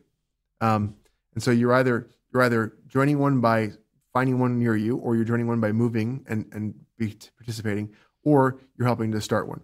Mm-hmm. And the starting one, you don't just ordain yourself, right? What you do is people start to meet together. People start to meet together, they covenant together, and there's a process of nominating, testing, electing, and ordaining by the setting apart of a man. And so that's the process. So if there's nobody who's been commissioned to go plant a church, the way a church gets formed is by covenanting together of members, and then in that process, you then look to nominate, test, elect, and ordain men in that context. So those are sort of some of the key things there in terms of how that process goes. So I don't know if I covered more than you were hoping for in that piece, but no, that's great. I wanted to talk real quickly about the process of Reformation and how important it is that a church be willing to do that a man be willing to do that any body be willing to do that, because what happened with the Protestant Reformation is that the Catholic Church refused to be reformed. They refused, right? And the same is true for Eastern Orthodoxy, that when I think it was Luther or Calvin started writing, or someone started writing the Eastern Orthodox Church, and they basically just like said, don't ever talk to us again. Right. And so, I mean, that's basically what happened, like go away and don't ever come back. Right. So these are examples of two large institutions that refused being reformed. And so now what you're seeing, in Rome is having some pretty serious problems at the highest level of the magisterium with the popes and the cardinals and this massive liberalizing push. And when you look at Eastern Orthodoxy, what you're looking at is doctrine that hasn't really changed for 1,700 years. They're still practicing like this ancient form of Christianity, saying about, maybe it's a little bit less than that, but still saying that, oh, this is the most pure version. It's like, no, it hasn't been reformed. It desperately needs to be reformed because you're practicing something where doctrine has been refined for hundreds of years. And yet you're holding on, claiming that it's pure, and it's not, because you've refused reformation. And so what happens is when individuals refuse reformation, they end up in all these kind of strange places, or they reject the opportunity to grow in ways that they need to. So in the same way that a church needs to accept the ability to be reformed and submit to that process, so do we as men, and this is equal weights and measures, right? So like we are free to criticize or lovingly criticize and offer each other the opportunity to reform. That's what we do as men when we care about each other, and women as well. And churches should be willing to hear that also, but they're not. Yes. Yeah. Yeah, and I think a part of the reason for that is that churches view change toward the Word of God as sort of dangerous in a lot of ways. Mm-hmm. And a part of that is sort of the cult of personality, having the guy. And I think one of the things I've tried to really encourage is for people to think about this idea that one of the neat things about a representational system where you have a certain number of elders based upon the number of men that is laid out again in Exodus 18 is this idea that it makes it so there's not just the guy. It makes it so that there's multiple men, and it helps to reduce putting our trust in men as teachers, and having the ultimate desire to have multiple teachers in a particular church. I think it's one of the things that I really love about Apologia. I mean, you guys have basically you have Pastor White and Pastor Durbin getting up there, and you'll sometimes have Pastor Pearson and then Pastor Morgan, and you'll have other people who are men who are either being trained or who have been sent off and are coming in. But there's this I've heard all sorts of good sermons from I don't know if he's Pastor or Mr. Conover, and even there's a deacon who was in training who I've heard a sermon from. I mean, just this idea of a rotation of people teaching who are men who are either being trained, who are already in office of elders. And that rotation through makes it so that you're not totally dependent upon a single teacher, and it's just not the guy. Instead, it's here is the truth, and we're all seeking to speak through that. So this idea of having multiple people teaching through to help to avoid the single the guy.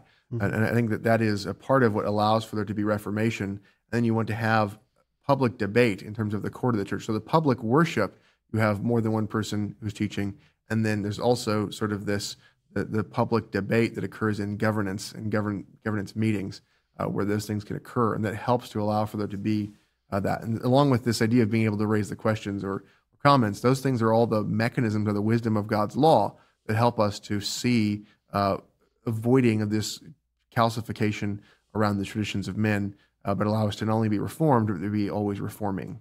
Mm-hmm. Amen.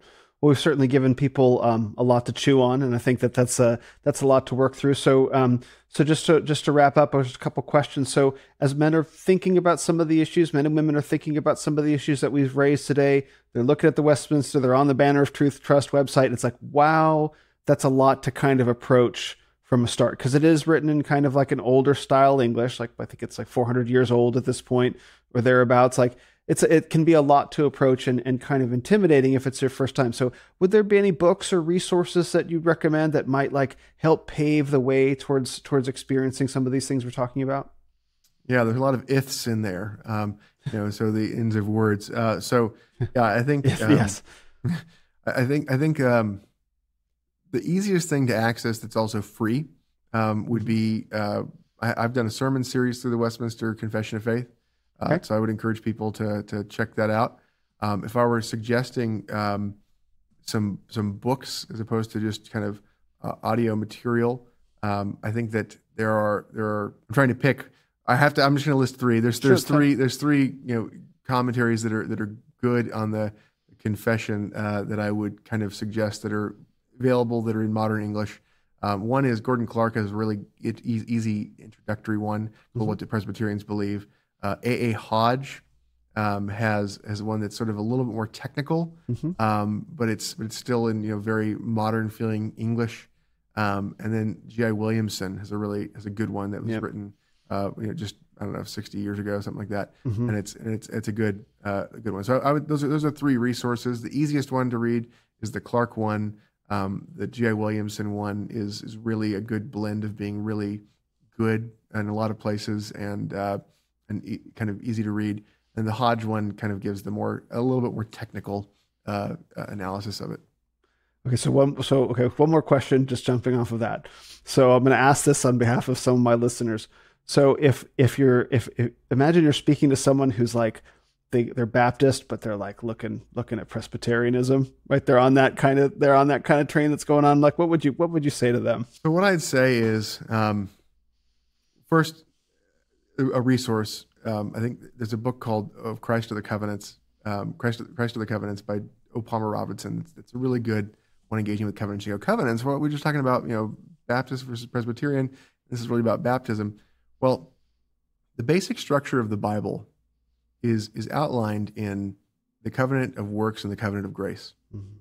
The covenant of works, do this and live.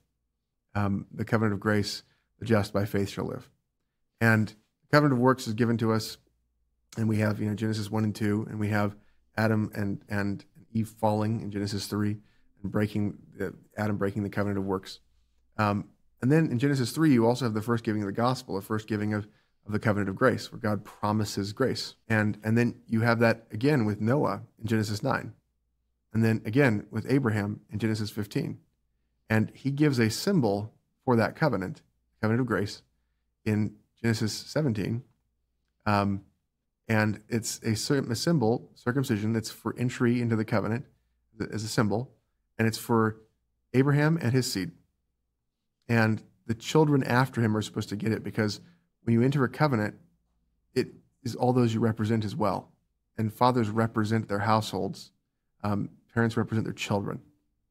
And so you find this sign of the covenant given, and then you find that when we get to the Mosaic administration, that continues. It includes children, and earlier administrations included promises to children as well. And then you get to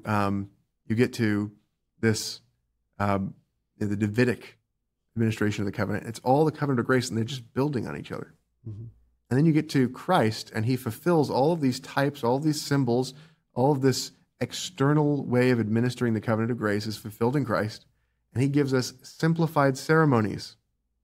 And these simplified ceremonies, we have the entry ritual of baptism, we have the renewal ritual of the Lord's Supper. And these simplified ceremonies are given to us, and the subjects of circumcision get added to in terms of we have women now being baptized, but children are never removed.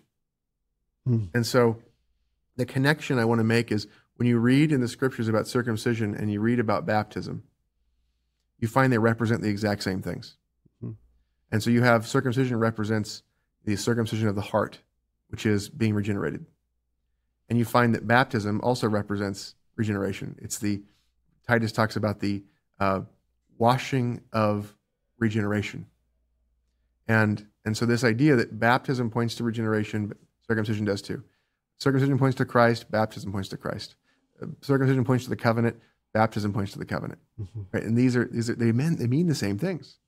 And so I would say that understanding covenant theology, the covenant of works with Adam, covenant of grace with Christ, understanding the symbols of the covenant, we call sacraments, and understanding that these are symbols that represent the same covenant, and that there's a connection, and the new ceremonies replace the old ceremonies. They're not just totally disjointed.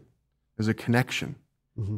And so this idea that we have baptism as a replacement for circumcision, as a sign of the covenant, is what I'd want to point people to. And what I want to say is the way in which the new covenant is a better covenant, and has better promises is that we have the same promises as in the Old Covenant, but we have more. And the more are promises that there's going to be greater fullness, greater efficacy, greater numbers of people brought in. It's going to go to all the nations. And so that being the case, the baptism that we have points to the reality that we're in the area of greater fullness. And so the better promises we should expect to see are basically postmillennialism. Amen. What a bountiful answer that exceeded what I could have expected. I know this is a right field for discussion and study. So maybe we should have another conversation where we tackle these issues together, because I think it'd be really good to unpack them in a wider format, because I think a lot of people are struggling with these questions today. I'd be honored to come back, and I'd love to have a conversation about baptism and covenant theology. I think those could be really fruitful there. If anybody doesn't want to go listen to like the 9 million parts that I have in my Westminster Confession series, they could check out the 2 or 3 I done baptism, and that might be helpful to them if they're thinking about that too. So the book that I mentioned, but also just those couple of sermons on baptism on the series about the Westminster Confession. Wonderful. I'll send them your way. So where would you like to send people to find out more about you and what you do?